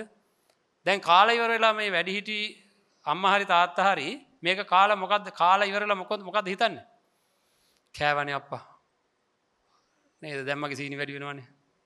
ආන් වැඩේ. Tamanට ඕන හැටියට ජීවත් වෙන්න බෑ. Tamanට අවශ්‍යයි මේක නොකා ඉන්න බෑ. හරිද? අන්න රස කැවිලි වලට පවා කෑමට පවා ඇබ්බැහි වෙනවා. හරිද? සමහර අය කෑමට ඇබ්බැහි වෙනවා. අධික ලෙස ආහාර ගන්නවා සමහර අය කොච්චර කෑවත් මදි හරියන්නේ නැහැ ලොකුවට මහත් වෙනවා ඒත් කනවා. හරිද? ඒක ලෙඩක්ම වෙලා තියෙනවා සමහර අයට. ඒවා තමයි ද්‍රව්‍ය වලට ඇබ්බැහි වීම. ඊළඟට චර්යාත්මක ඇබ්බැහිම කියන්නේ සූදුව, ලිංගිකත්වය, නොයෙකුත් වැඩ, අන්තර්ජාලය, තාක්ෂණය මත යැපීම, ජංගම දුරකථන, එතකොට වෙන කෙනෙක් මත රැඳිලා ඉන්න පරිභෝජනය, නොයෙකුත් අනවශ්‍ය සබඳතා, නොයෙකුත් පිරිස් වලට ඇබ්බැහි වීම, සම්බන්ධතාවයන් වලට නිරන්තරව බැඳීමක් දැනීම වගේ දේවල් ඒවත් ඇබ්බැහි. ඒවයින් ගැලවෙන්න බැයි නම් මේවා ඔක්කොම අපේ අධ්‍යාපනයට බාධා වෙන දේවල්. හරිද? මේ හැම දෙයක්ම අධ්‍යාපනයට බාධා වෙන දේවල්. ඉතින් අධ්‍යාපනයේ ඕන ව්‍යාපාරයක් කරන කෙනෙකුට මේ හැම කෙනෙකුටම මේවා අධික ලෙස බාධාවන් බවට පත් වෙනවා. අපිට මේවා පොඩි කාලේ හම්බුණා නම් මට හම්බුණා නම් කොයි වෙලාවෙ හරි මේ කරුණු ටික මට හම්බෙච්ච දවසේ දරුවනේ එදා ඉඳලා මගේ ජීවිතය වෙනස් වුණා. හරිද? මේ කරුණු ටික මට හම්බුණා නම් කොයි වෙලාවෙ හරි එදා ඉඳන් මගේ ජීවිතය වෙනස් වුණා. පුදුම විදිහට කාර්යක්ෂම සන්තෝෂෙන් කාර්යක්ෂම වැඩ කරන්න පුළුවන් කෙනෙක් බවට පත් වුණා. ඉතින් අපරාධයක් මේවා අපි තියාගෙන ඉන්නේ. අන්න අර පෝල් කටු අරගෙන හිඟා ගන්න යනවා අපේ රටේ මිනිස්සු. හරිද? අපි හිතාගෙන අපි හරිය ලොකු මිනිස්සු කියලා. ලෝකේ ඉස්සරහා අපි තුට්ටු දෙකට වැටලා තියෙන්නේ. කෙනෙකුට දියුණු වෙන්න දෙන්නෙත් නැහැ. තමන් දියුණු වෙන්නෙත් නැහැ. ඒකින්ද තමයි මේ රටේ තේරෙනවද පිට රටකට ගිහලා ශ්‍රී ලාංකික කියලා කියන්න බෑ මේ වෙනකොට. කියන්න බැරි වෙලා තියෙන්නේ මොකද මේ හිඟා කන රටක්. අනුන්ගෙන් යැපෙන රටක්. හරිද? එකෙකුටවත් උවමනාවක් නැහැ රටේ ඉන්න විශේෂයෙන්ම දේශපාලඥයින්ට ඉහළ නිලධාරීන්ට ගොඩක් අයට 90 ගානකට උවමනාවක් නැහැ. මේ රට ගොඩ ගන්න Tamanට හිතිච්ච ජීවත් වෙනවා රට ගැන දරුවෝ ගැන කවුරුවත් ගැන කිසිම චාරයක් නැති මිනිස්සු. ඒ වගේ තුට්ටු දෙකේ මිනිස්සුන්ට තවත් මේ රටේ ඉඩ දෙන්න බෑ. මේ රටේ ඉන්නවා යහපත් විදියට හැදෙන්න බලාගෙන ඉන්න ඊටාම යහපත් දරුවෝ ඉන්නවා. ඒ දරුවන්ට අවස්ථාව දෙන්න ඕනේ. ඒ කට්ටිය ඉස්සරහට ගන්න ඕනේ. ඒ කට්ටිය හොඳට අභිප්‍රේරණය කරන්න ඕනේ. ඒක අපෙත් යුතුයකමක්. අපිත් මේ රටේ අධ්‍යාපනය ඉගෙන ගත්ත මිනිස්සු. හරිද? අරණයකටම වෙලා ඉන්නේ නැතුව එළියට ඇවිල්ලා අපිට කරන්න පුළුවන් දේවල් කරලා දෙන්න ඕනේ. ඒකෙන් ප්‍රයෝජන ගන්න ඕන තරම් කට්ටිය ඉන්නවා. ඒකින්ද ඒවට බාධා වෙන්න අපිට අයිතියක් තියෙනවා ඒ අයට දඬුවම් කරන්න. මේ ඊයේ පෙරේදා ආයසරයක් ඉංජිනේරු පීඨේ දරුවෙක් දිවිනසා ගත්තා. කී දෙනෙක්ද දැන් පේරාදෙනියේ පසුගිය අවුරුද්දේ 3 දෙනෙක්. මේ ඔක්කොම ඇයි මේ ඔක්කොටම හේතුව හිත පාලනය කරගන්න නැති එක. මේ අපූර්ව ක්‍රම තියෙනවා. ඒ ක්‍රම එකක් බෞද්ධ ධර්මයේ තුල තියෙනවා. අනිත් තැන්වල තියෙනවා. ඒකින්ද බුලත් විට කකා ඉන්න එකක්වත් යතුරු කැරලා ඉන්න එක ගහගෙන ඉන්න එකක්වත් නෙවෙයි ජාතික අභිමානය කියලා කියන්නේ. ජාතික අභිමානය කියලා කියන්නේ අපේ ජාතියට උරුම වෙලා තියෙන දේවල් දරුවනේ හොඳට අරගෙන ඒවා තුලින් අපේ සිත් ශක්තිමත් කරගන්න එක. ඒකට අපිට ක්‍රම තියෙනවා. ඒ ක්‍රම පාවිච්චි කරන්න බොහොම යහපත් දරුවෝ ටිකක් ඉන්නවා. ඒක නිසා මේක සෙල්ලම් වැඩක් නෙවෙයි. ඒක නිසා අපි අවධානය යොමු කරන්න මේ දේවල් එක කිසිම දෙයක් එක්ක නැවත යන්න එපා. විශේෂයෙන් මේ එක සැරයක්වත් පාවිච්චි කරන්න හොඳ නැති දේවල් තමයි මේ මත්ද්‍රව්‍ය, මත්පැන්, දුම්කොළ, කොකේන්, හෙරෝයින්, ගංජා ආදී වශයෙන් තියෙන දේවල්. රස කැවිලි જાතියක් වුණත්, කෑමක් වුණත්, මොනම දෙයක් වුණත් නැවත ඒකෙන්ම යන්න එපා මේ පාවිච්චි කරන ද්‍රව්‍ය. එතකොට ඒවට ඇබ්බැහි වෙනවා. ඒක නවත්ත ගන්න මතක තියාගන්න. ඊළඟට චර්යාත්මක ඇබ්බැහි වීම වලත් එහෙමයි. මට හිතෙනවා නම් මම කම්පියුටර් ගේම් එකේම දිගටම ඉන්නවා නම් ෆෝන් එකේම දිගටම ඉන්නවා නම් මට ඒක නවත්ත ගන්න බැරි නම් ඒකෙන්ම නම් සතුටු වෙන්න හදන්නේ ඉක්මනට නවත්තන්න ඒක වෙන වැඩක් පටන් ගන්න ඕන මම කියලා දෙන්නම් කරන්න ඕන වැඩේ. මොකද මේක දුර දිග යන්න පුළුවන්. අපේ හිත දුර දිග අරගෙන ගියොත් යම් හේයකින් අපිට දියුණු වෙන්න තියෙන කාලේ අපිට අර දක්ෂයෙක් වෙන්න තියෙන අවස්ථාව නැතු වෙනවා. හරිද? එහෙනම් අනිත් දේවල් කරන්න. රූපවාහිනිය බලන්න ඕනේ. දුරකථනය පාවිච්චි කරන්න ඕනේ. මං නම් එපා කියන්නේ නැහැ කවදාවත්. හරිද? රූපවාහිනිය බලන්න ඕන කාට ඕන වෙලාවටද? කාට ඕන වෙලාවටද බලන්න ඕන? මට ඕන වෙලාවට. හරිද? අන්න එහෙම දෙන්න හිතට පණිවිඩේ. මට ඕන වෙලාවට මම රූපවාහිනිය බලන්න ඕනේ. මට ඕන නැති වෙලාවට මම බලන්න ඕනේ නැහැ. මගේ හිත මොකද කරන්නේ? මට පාඩම් කරන්න ඕන වෙලාවට ගිහින් අද නවත්තලා තියෙනවා. ඒව හරියන්නේ නැහැ මාත් එක්ක. හරිද? අන්න එහෙමයි හැදෙන්නේ. හරිද? එහෙම හැදෙන්න ඒව හරියන්නේ නැහැ මාත් එක්ක. මට මේ වෙලාවේ පාඩම් කරන්න ඕන මම පාඩම් කරන්න ඕන. මට මේ වෙලාවේ මේ දේ කරන්න ඕන මම ඒ දේ කරන්න ඕන. මට මේ වෙලාවේ මාව ඇදගෙන කියලා රූපවාහිනිය ළඟ තියන්නයි මට නිදියන්න නැතුව වැඩක් කරන්න ඕන නම් මට ඒ වැඩේ කරන්න ඕනේ වෙලාවේ. අන්න එහෙම අපි අපේ ආත්ම ශක්තිය වර්ධනය කරගන්න ඕන. ඒක කරන්න පටන් ගන්න තමන්ට තේරෙයි ඇබ්බැහි වලින් ටික ටික අත මිදෙන හැටි. ඒකට චර්යාත්මක රටාවක් තියෙනවා මම කියලා දෙන්නම්. ඒකින්ද මේ කිසිම දෙයක් අඩුම ගානේ දරන්න බෑ නේද? ඇත්තක් කතා කරමුකෝ අපි දැන් 11 පන්ති ළමයි ඉන්නේ. හරිද? මේක නරකකට ගන්න එපා. හරිද? කාට හරි මොන හරි හේතුවක් උඩ මොන හරි එකක් වෙලා අවාසනාවකට හරි කමන්නේ නැහැ. පිරිමි ළමයෙකුට ගැහැණු ළමයෙක් දැකලා හරි ගැහැණු ළමයෙකුට පිරිමි ළමයෙක් දැකලා හරි සතුටක් ඇති වෙනවා. හරිද? විශේෂ සතුටක් ඇති වෙනවා. හරි මොකද කරන්නේ? ඇත්ත කතා කරමුකෝ අපි. හරිද? එතකොට මොකද නැවත හැරිලා බලනවා. නැවත හැරිලා බලනවා. හිත මොකද කියන්නේ? සතුටෙන් ඉන්න කියලා ඒ පැත්තෙන් බල. දන්නවද ආදරය කියන්නේ ඇබ්බැහිය. එකම රූපයකට ඇබ්බැහි වෙනවා හිත. ඊට පස්සේ ඒක නැතුව බැරුව යනවා. අපි එතකොට අපි දන්නේ අපිට මොකද්ද වෙන්නේ කියලා. අපි අපිව තේරුම් ගත්තොත් හරියටම හරි. මේවා අසභ්‍ය කතා නෙවෙයි. මේවා විහිළු කතාත් නෙවෙයි. මේ ජීවිතේ මේ විදිහට තේරුම් ගත්තොත් අපේ දරුවනේ අනිවාර්යෙන්ම අපිට හැදෙන්න පුළුවන්. ඉතින් එහෙම දෙයක් වුණොත් මොකද කරන්න ඕනේ? බුදු අම්මෝ ඉවරයි කියලා හිතන්න යන්න එපා. හැබැයි මෙහෙමයි. මේක කරන්න වෙනවා කියලා හිතන්නකෝ. මම දන්න එක පාසල් ශිෂ්‍යයාවක් හිටියා. මම දන්නවා මෙයාගේ හයිය බලන්න. හරිද? මෙයාට සාමාන්‍ය පෙළ ඉවර වෙච්ච ගමන් ඒ පාසලේම හිටිය මම දන්න පිරිමි ළමයෙක්ගෙන් දිගටම කරදර ආවා. මේ ගැහැණු ළමයට මේ පිරිමි ළමයා ගැන හිතක් තිබුණා. හරිද? මෙයා කවදාකවත් මේක පෙන්වුවේ නැහැ. මේ පිරිමි ළමයා මේක දැනගෙන හිටියා. එයා මොකද දිගටම මේ ළමයා දිගටම ඉගෙන ගත්තා. පිරිමි ළමයාගේ අධ්‍යාපනය කඩාකප්පල් වුණා. හරිද?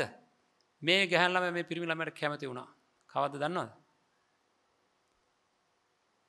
විද්‍යාපීඨයට යන්න බඩු ටික අරගෙන ගෙදරින් එළියට බැස්ස දවසේ.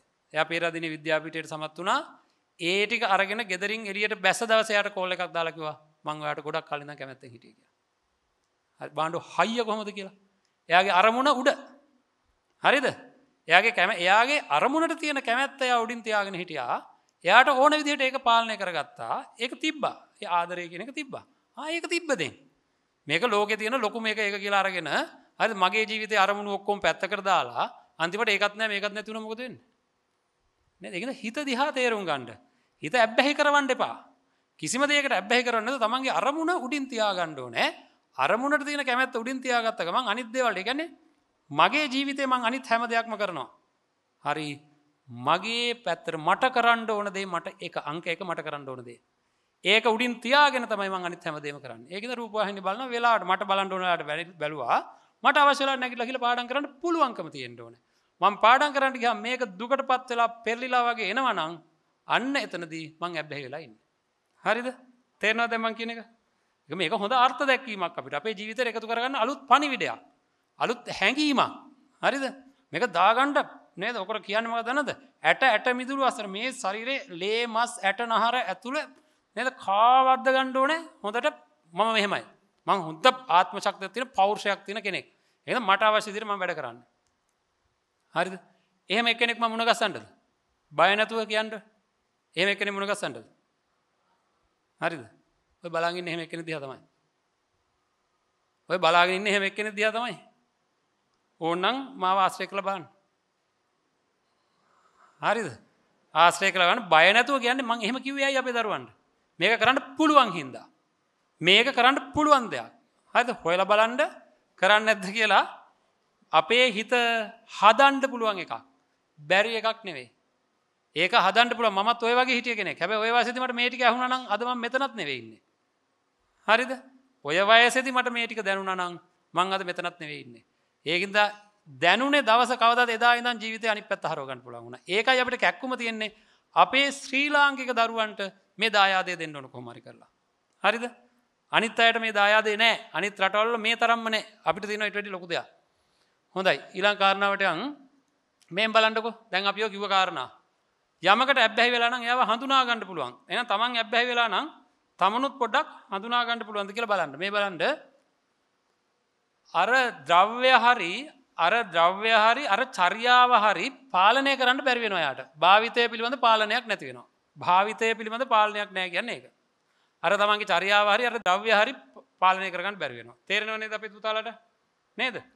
ඊළඟට ඒ ඇබ්බැහි හැසිරීම සඳහා අන්න අපේ කාලයෙන් වැඩි කාලයක් කවුරු හරි ෆෝන් එක හරි දවසකට මම පැයයි නැත්නම් පැය භාගයක් තමන් තීරණය කරලා තියෙන්නේ.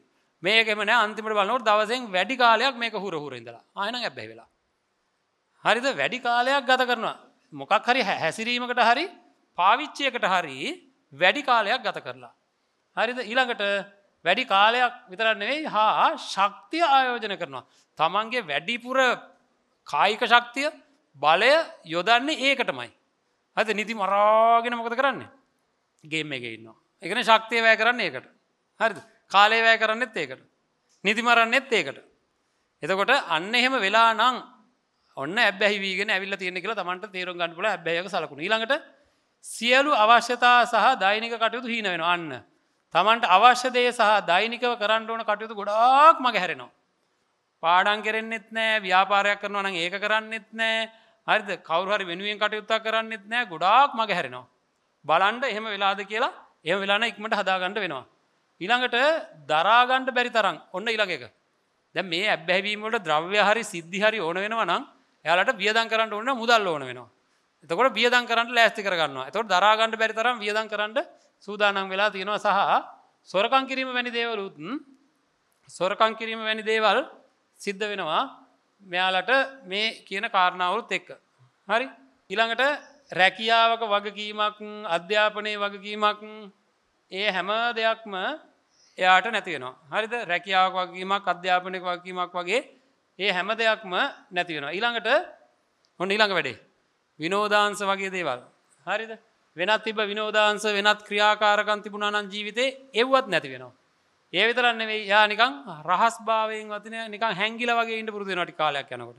දැකලා තියෙනවද ඔය කම්පියුටර් වල එහෙම ඇබ්බැහි වෙච්ච අය නිකන් අන්තිමට කාමර වලට අස්සට වෙලා ඉන්නවා, සමාජයට එන්නේ නැහැ, ඒ වගේ වෙනවා. ඊළඟට නිින්ද යන්නේ නැති තත්ත්වයටපත් වෙනවා. හරිද? නිින්ද යන්නේ නැහැ. ඊළඟ sannivedanaye හැසිරීම. බලන්නකො sannivedanaye කියන එක හරි වැදගත්. අපි දෙන්නේ කතා කරනවා කියන්නේ sannivedanaya. මට මොනවා හරි මේ ස්ටේජ් එකට ඇවිල්ලා පණිවිඩයක් කියන්න කිව්වම සමහර කට්ටිය හරි ෂෝක් එකට එඩිතරව කියනවා. කියන්න ඕන දේ හරියට කියනවා. සමහර අයට අපි මොනවා හරි පණිවිඩයක් කිව්වම මොකද වෙන්නේ? ඒකවත් කරගන්න බෑ. සමහර අයගෙන් අපි සමහර ප්‍රශ්න අහනවා. මේ අදින්දි මොකද උනේ? බොබ් ගාලා ඔන්න පැටලෙනවා. හරිද? කියා ගන්න බෑ. එයාට හරියට පණිවිඩ, ඒ කියන්නේ හිත එකඟ නැහැ හරියට. ඒ කියන්නේ අහන දෙයට උත්තර දී ගන්න බෑ. ඉතින් කොහොමද විභාගයක් ජයගන්නේ? ඒතර විභාගයක් ජය ගන්නවා කියන්නේ මොකද්ද? මේ විභාග ප්‍රශ්න පත්‍රයත් එක්ක sannivedanayak මේ වෙන්නේ. අන්න ඒකේ දුබලතා. ඒ කියන්නේ හරියට සංඥා එන්නේ නැහැ. හරි අදහස් එන්නේ නැතුව යනවා. අර ඇබ්බැහි වීම වලට ගියාට පස්සේ පෙනුම වෙනස් වෙනවා. හරිද? ඔය ෆෝන් පාවිච්චි කරන අය දවසකට පැය 6ක් විතර පෙනුම වෙනස් වෙනවා. හරි? ඒ විතරක් නෙවෙයි පාසලේ නම් පාසලේ ගැටලු, මිතුරන් අතර ගැටලු, සමාජ කවයේ වෙනස්කම්, ඒ වගේ ගොඩාක් දේවල් වෙනවා. ඔන්න ඔය ලක්ෂණ තියෙනවා නම් ටික ටික හරි තමන්ගේ සහ තමන්ගේ ගෙදර ඉන්න අයගේ යාළුවන්ගේ මොකද අපි කරන්න ඕනේ? මෙන්න මේක ඇබ්බැහියක් කියලා හඳුනා ගන්න. ඊළඟ එක ඒක මානසික රෝගී තත්යකට යමින් තියෙනවා නම් මේ වෙනකොට සමහර ඇබ්බැහිවීම් දරුවනේ මානසික රෝග බවට පත් වෙනවා. ඒවා නිකන් කායික රෝග වගේ. විස බීජයක් ගියොත් අපිට වෙනදා වගේ දැන් උණක් ගැවුනොත් නැගිටලා වෙනදා වගේ ඇවිදින්න බෑනේ. නේද? වෙනදා වගේ කතා කරන්නත් බෑනේ. නේද? ඒතර ඒ හයිය නෑනේ. ඒ වගේ මනසටත් ඒ වගේ රෝග හැදෙනවා. ඒ වගේ රෝග හැදුනට පස්සේ වෙනදා වගේ බෑ. මෙන්න මේ වගේ වෙනවා එතකොට. එයා ශක්තිය යොදවන්නේ නිකන් කැළඹිලි ස්වරූපයෙන් යුක්තව. ඒ කියන්නේ හැම වෙලේම නිකන් නොසන්සුන්ව ඉන්නේ. කැළඹිලා ඉන්නේ. එයාට හරියට එක තැනකට හිත යොමු කරන්න බෑ. ඊළඟට අර හිතන්න පැහැදිලිවම හිතීමේ ගැටලු තියෙනවා. ඒ කියන්නේ වෙනත් දේවල් හිතෙන ගතියක් තියෙනවා. වෙනදා වගේ නෙවෙයි තීව්‍රව අවශ්‍ය විදිහට මේ සිත සකස් වෙන්නේ නැහැ. ඒකින්ද හිතීමේ ගැටලු තියෙනවා. ඊළඟට හැම වෙලේම ව්‍යාකූල වෙච්ච ස්වභාවයකින් ඉන්න නිකන් සංකීර්ණ වෙලා වගේ නිකන් පැටලිලා වගේ. හැම වෙලේම ඔය මං කියන්නේ මානසික රෝගී තත්ත්වයකට පත් වෙන්න ආවොත් ඇබ්බැහිය එයාගේ ජීවිතේ නිකන් ව්‍යාකූලයි වගේ. නිකන් සංකීර්ණයි වගේ. කියන්නේ කාම්මල තාත්තලත් එක්ක උනත් කාත් එක්කවත් තියෙන සම්බන්ධකම් පවා හරි අනිලාට මතක නැතිවීමේ ගැටලු. කියන්නේ මතක ගැටලු වෙනවා. ඊළඟට තවත් එහාට යනකොට පොඩ්ඩක් නැත්තම් වැටෙන්න යනවා. ඒ වගේ ඒවා පවා වෙනවා. හරිද? හරියට මේ ඇවිදගෙන යන්න ගියාම පොඩි පඩි පෙලකින් ගියාත් පොඩි තැනකදී නිකන් සමතුලිත නෑ වගේ වෙනවා. කැරකෙවිල්ල ඇති වෙන ගතියක් තියෙනවා. අනිත් අයට සීතල නැති වෙලාවට සීතල දැනෙනවා. අනිත් අයට උෂ්ණ නැති වෙලාවට උෂ්ණ දැනෙනවා. හරිද? ඔන්න ඔය වගේ දේවල් මේ ඇබ්බැහිය මානසික රෝග දක්වා අරගෙන ගියොත් ඔය ඇබ්බැහිය දිගින් දිගට ගියොත් දරුවනේ දිගින් දිගට ඔය ඇබ්බැහිය ගියොත් ඒක මානසික රෝග දක්වා යනවා. ඒක වළක්ව ගන්න ඕනේ. එහෙම නැති වුණොත් අපේ ජීවිතයත් විනාශ වෙලා අපේ මොළෙත් විනාශ වෙලා මහ විකාරයක් වෙනවා. මද්ද්‍රව්‍ය වලින් මේක වේගයෙන් වෙනවා. ඉතා වේගයෙන් වෙනවා. ඒකින්ද මේක ගැන අපි ගොඩාක් හිතලා කටයුතු කරන්න. හරි. දැන් ඔය ටික ඔක්කොම දැනගත්ත අපි කොහොම හරි මේක දියුණු වෙන්න නම් දැන් අපිට එන්න වෙනවා the best friend කණ්ඩායමේ නායකයෙක් බවට පත් වෙන්න දැන් අදහසක් ඇවිල්ලා තියෙනවා නම් ඒ සඳහා මොකක්ද අපි කරන්න ඕනේ කියලා දැනගන්න ඕනේ. ඒ සඳහා අපි මොකක්ද කරන්න ඕනේ කියලා හොඳින් දැනගන්න ඕනේ. හරිද? මොනවද කරන්න ඕනේ? පළවෙනි එක දැන් අපි කතා කරපු දේවල්මයි. අපේ මනසේ ක්‍රියාකාරීත්වය ගැන තමන් තුලින් අධ්‍යයනය කරන්න ඕනේ. ඔන්න වැඩේ තමන් තුලින් අධ්‍යයනය කරන්න ඕනේ. මනසේ ක්‍රියාකාරීත්වය කොහොමද වෙන්නේ? මේකේ කොහොමද මේවා ඇබ්බැහිවීම වෙන්නේ? ගැටලු වලට යන්නේ. මේක වේගවත් කරන්නේ කොහොමද? මේක සාර්ථක කරන්නේ කොහොමද? වැරදි වලින් අත මිදෙන්නේ කොහොමද? මේ වගේ තියෙනවා මේකේ ක්‍රියා කරන ආකාරයක්. වාහනයක ක්‍රියා කරන ආකාරය දන්නවනම් ඒක කැඩුණොත් හදා ගන්න පුළුවන්. ඕනම දෙයක් එහෙමයි. අපේ මනසේ ක්‍රියාකාරීත්වය ගැන අධ්‍යයනය කරන කෙනෙකුට ඒක එයාට අවශ්‍ය පරිදි හදා ගන්න පුළුවන්. එහෙම කෙනෙක් තමයි දියුණු වෙන්නේ. නැත්තම් වෙන්නේ හුළඟ යන කොලයක් වගේ ඔහේ අන්නම් වාලේ මුළු ජීවිතේම යනවා. ඊළඟ දෙවෙනි එක තමයි වැරදි හැඟීම් පාලනය කිරීම පිළිබඳව අත්දැකීම් ලබා ගන්න ඕනේ. ලීඩර් කෙනෙක් වෙන්න ඕන නම්. මොකක්ද අත්දැකීම් ලබා ගන්නවා කියන්නේ? හරිද? අපේ දරුවනේ ඔය අත්දැකීම කියන කොච්චර වැදගත්ද කියනවනම් මම ඔයාලට කියලා දෙන්නම්. එලාම් එක තියන්න නැතුව නැගිටින්න පවා පුරුදු වෙන්න. හරිද? යම් කිසි කෙනෙක් නැගිටින්න කියලා හිතාගෙන දැඩි අදිෂ්ඨානයක් අරගෙන නිදියලා උදේ හරියට මේ වෙලාවට ඇහැරිලා බලන්න ඇහැරෙනවා. හරිද? බලන්න කොච්චර සතුටක් ඇති වෙනවද කියලා. ඒ ඇති වෙන්නේ තමන්ගේ ආත්ම විශ්වාසය. හරිද? තමන්ගේ ආත්ම විශ්වාසය ඇති කරගන්න. මම මොකක් හරි එකට ඇබ්බැහි වෙලා ඉඳලා මේ මට තේරෙනවා මේ ක්‍රම පාවිච්චි කරනකොට තේරෙනවා මට දැන් ඒක පහසුවෙන්ම අතාරින්න පුළුවන් වෙලා. හරිද? මේ දැන් මට එහෙම වුණාවක් නැහැ. මං කිව්වේ මං ගැන. මට අන්තිමට හිතුණා මේ මන්ද ඉන්නේ කියලා. හරිද? ඔක පුරුදු කරලා බලන්න. හරිද? Tamanටම හිතෙයි මෙහෙම හිටියේ මන්ද මේ ඉන්නේ කොච්චර කම්මැලියද මං දැන් මං කොච්චර කාර්යක්ෂමද? කොච්චරනම් මම එක එක දේවල් වලට පුරුදු වෙලා හිටියද? කෝ දැන් මට ඒව උවමනාවක්වත් නැහැ. හරිද? දියුණුවේ හිණි පෙත්තටම යන පාරට වැටිලා ඉන්නේ. කාටවත් මාව නවත්තන්න බෑ. පුදුම ශක්තිමත් කෙනෙක් වෙලා අනිත් අය කියනවා ඒක. හරිද? ඔය හිත ශක්තිමත් කරගන්නකොට වැරදි වලින් අත මිදෙනකොට හරිද? මොකද වෙන්නේ? හිත මලක් පිපිලා වගේ උදේට. හරිද? නැගිට ගමන් ආය නෙවෙයි ඉන්නේ හැම වෙලේම වේගෙන් ඇවිදින කෙනෙක්. වේගෙන් වැඩ කරන කෙනෙක්. හරිද? බලාගෙන ඉන්න අයට හරි ප්‍රියයි එතකොට. උදේ නැගිට්ටාම නේද? නැත්තම් කොහමද? ඕ නැගිට ගන්නවා අම්මා කතා කරන්න ඕන කතා කරලා වැක්කිරි වගේ නැගිටින්නේ. නැගිටලා ගිහලා පුටු උඩට වෙලා තේ හදලා දෙනකම් මෙහෙම. හරිද? ඊට පස්සේ ලෝකේ තියෙන අමාරුම වැඩේ කරන්න යනවා වගේ තමයි යන්නේ වොෂ්රූම් එකට. නේද? ඒ ගිහලා ඕම් පැය ගානක් ගිහලා ඇවිල්ලා ඊළඟට ෂර්ට් එක අයන් කරලා දෙන්න ඕන සමහරවල් දෙමව්පියෝ. හරිද? අත් දෙකත් උස්සන්න කියනකම් ඉන්නවා. නේද? ඒ තරමටම අපි අකර්මණ්‍ය වෙනවා. හරිද? අපිට පුළුවන් වෙන්න ඕන අපේ වැඩ ටික කරගන්න. හැමෝටම පුළුවන් වෙන්න ඕන තමන්ගේ වැඩ ටික තනියම කරගන්න. එහෙම අභියෝගයක් තමන්ගේ ජීවිතේට තියෙනවා. ඉතින් ඒ වගේ අපි එහෙම ඉතා කාර්යක්ෂම වේගෙන් වැඩ කරන වැඩ දෙක තුනක් එක දිගට. දැන් පන්තියේ සමහර ඉන්නවා අපේ දරුවෝ ඉන්නවා අනිත් දරුවෝ දන්නවා ඇති. එයා බාහිර වැඩත් කරනවා ක්‍රීඩාත් කරනවා. ඒ මැදට හොඳට ඉගෙනත් ගන්නවා. අනිත් අය උදව්ත් කරනවා. සමහර අය ඉන්නවා එහෙම නැහැ. හැම වෙලේම පොතේ ඉන්නේ හැම වෙලේම පොතේ මට බෑ අයියෝ පාතක හිටින්නෙත් නෑ අනේ මන් දන්නේ නෑ අප්පා කියලා නිදි කිර ඔය ඉන්නවා වැඩක් කරගන්නෙත් නෑ තමන්ගේ වැඩේ කරගන්නෙත් නෑ අන්තිමට විභාගෙත් ෆේල්. ඉතින් එහෙම චරිතයක් වේවි. ඒක නිසා එහෙම කාර්යක්ෂම චරිතයක් වුණොත් ඒක මලක් වගේ. හරි ලස්සනයි ඒක. හරිද? හොඳයි. ඉතින් ඒකෙන්ද තමන්ට ඒ විශ්වාසය ඇති වුණාට පස්සේ හරි අපූර්වට ඒ විශ්වාසය ඇති කරගන්න අපි වැඩ පිළිවෙලක් හදලා දෙනවා. ඊළඟට මනස පාලනය කිරීමේ ක්‍රමවේද මේක පාලනය කරන ක්‍රම හදාරන්න ඕනේ. කවුද මේ නායකයෙක්? ඊළඟට ස්වයං පාලනයක් ඇති බවට තමාම තහවුරු කර ගැනීම. තමාගේ පැත්තෙන් මගේ පැත්තෙන් ස්වයං පාලනයක් තියෙනවා කියලා මට දැන් හොඳට තේරිලා තියෙන්නේ. අර විශ්වාසය දැන් හොඳටම තහවුරු කරගෙන තියෙන්නේ. ඉස්සෙල්ලා විශ්වාසයක් තිබ්බා දැන් තහවුරුයි. තහවුරුයි කියලා කියන්නේ ස්ථිරයි කියන එක. හරිද? ආයෙ හෙල්ලෙන්නේවත් නැහැ එතකොට. මට ස්ථිරයි මගේ පැත්තෙන් මට පාලනය කරගන්න පුළුවන්. ඕන තැනක බය නැතුව යන්න පුළුවන්. එතකොට ටික කාලයක් යනකොට දෙමව්පියන්ටත් එනවා දරුවනේ ඔන්න ඔය විදිහට කරලා බලන්න මට දවස් කිහිපයක් මෙන්න මෙහෙම කරලා බලන්න. හරියට කැමති ටෙලි නාට්‍යයක් තියෙනවා නම් ඒක පටන් ගන්න වෙලාවට හරියටම යන්න ටුපාහින් ළඟට. හරිද? ඉවර වෙනකොටම නැගිටලා යන්න කාමරේට යන්න පාඩම් කරන්න. මං කියන හින්දා කරලා බලන්න. හරිද? සතියක් දෙකක් යනකොට අන්න ගිහිලා අතරින් ඉඳ ගන්නකොට අම්මා බනි. යනවා ගිහින් පාඩම් කරනවා මේ ඒතර තාත්තා කියන්නේ නෑ. ඒ ළමයා හරියටම ඉවරනකොටම ඉట్లా යන මන් දන්නවා. හරි එයාලට විශ්වාසය ඇති වෙනවා මම පාලනය කරගන්න කෙනෙක් කියලා. ඒකින්ද මාව පාලනය කරන්න එන්නෙත් නැහැ. හරිද? අපිට නිදහස් ජීවිතයක් හම්බ වෙනවා තමන්ගේ අතට තමන්ව ගන්න. තමන්ගේ අතට තමන්ව ගත්තොත් ආය නෙවෙයි කිසිම ප්‍රශ්නයක් නැහැ.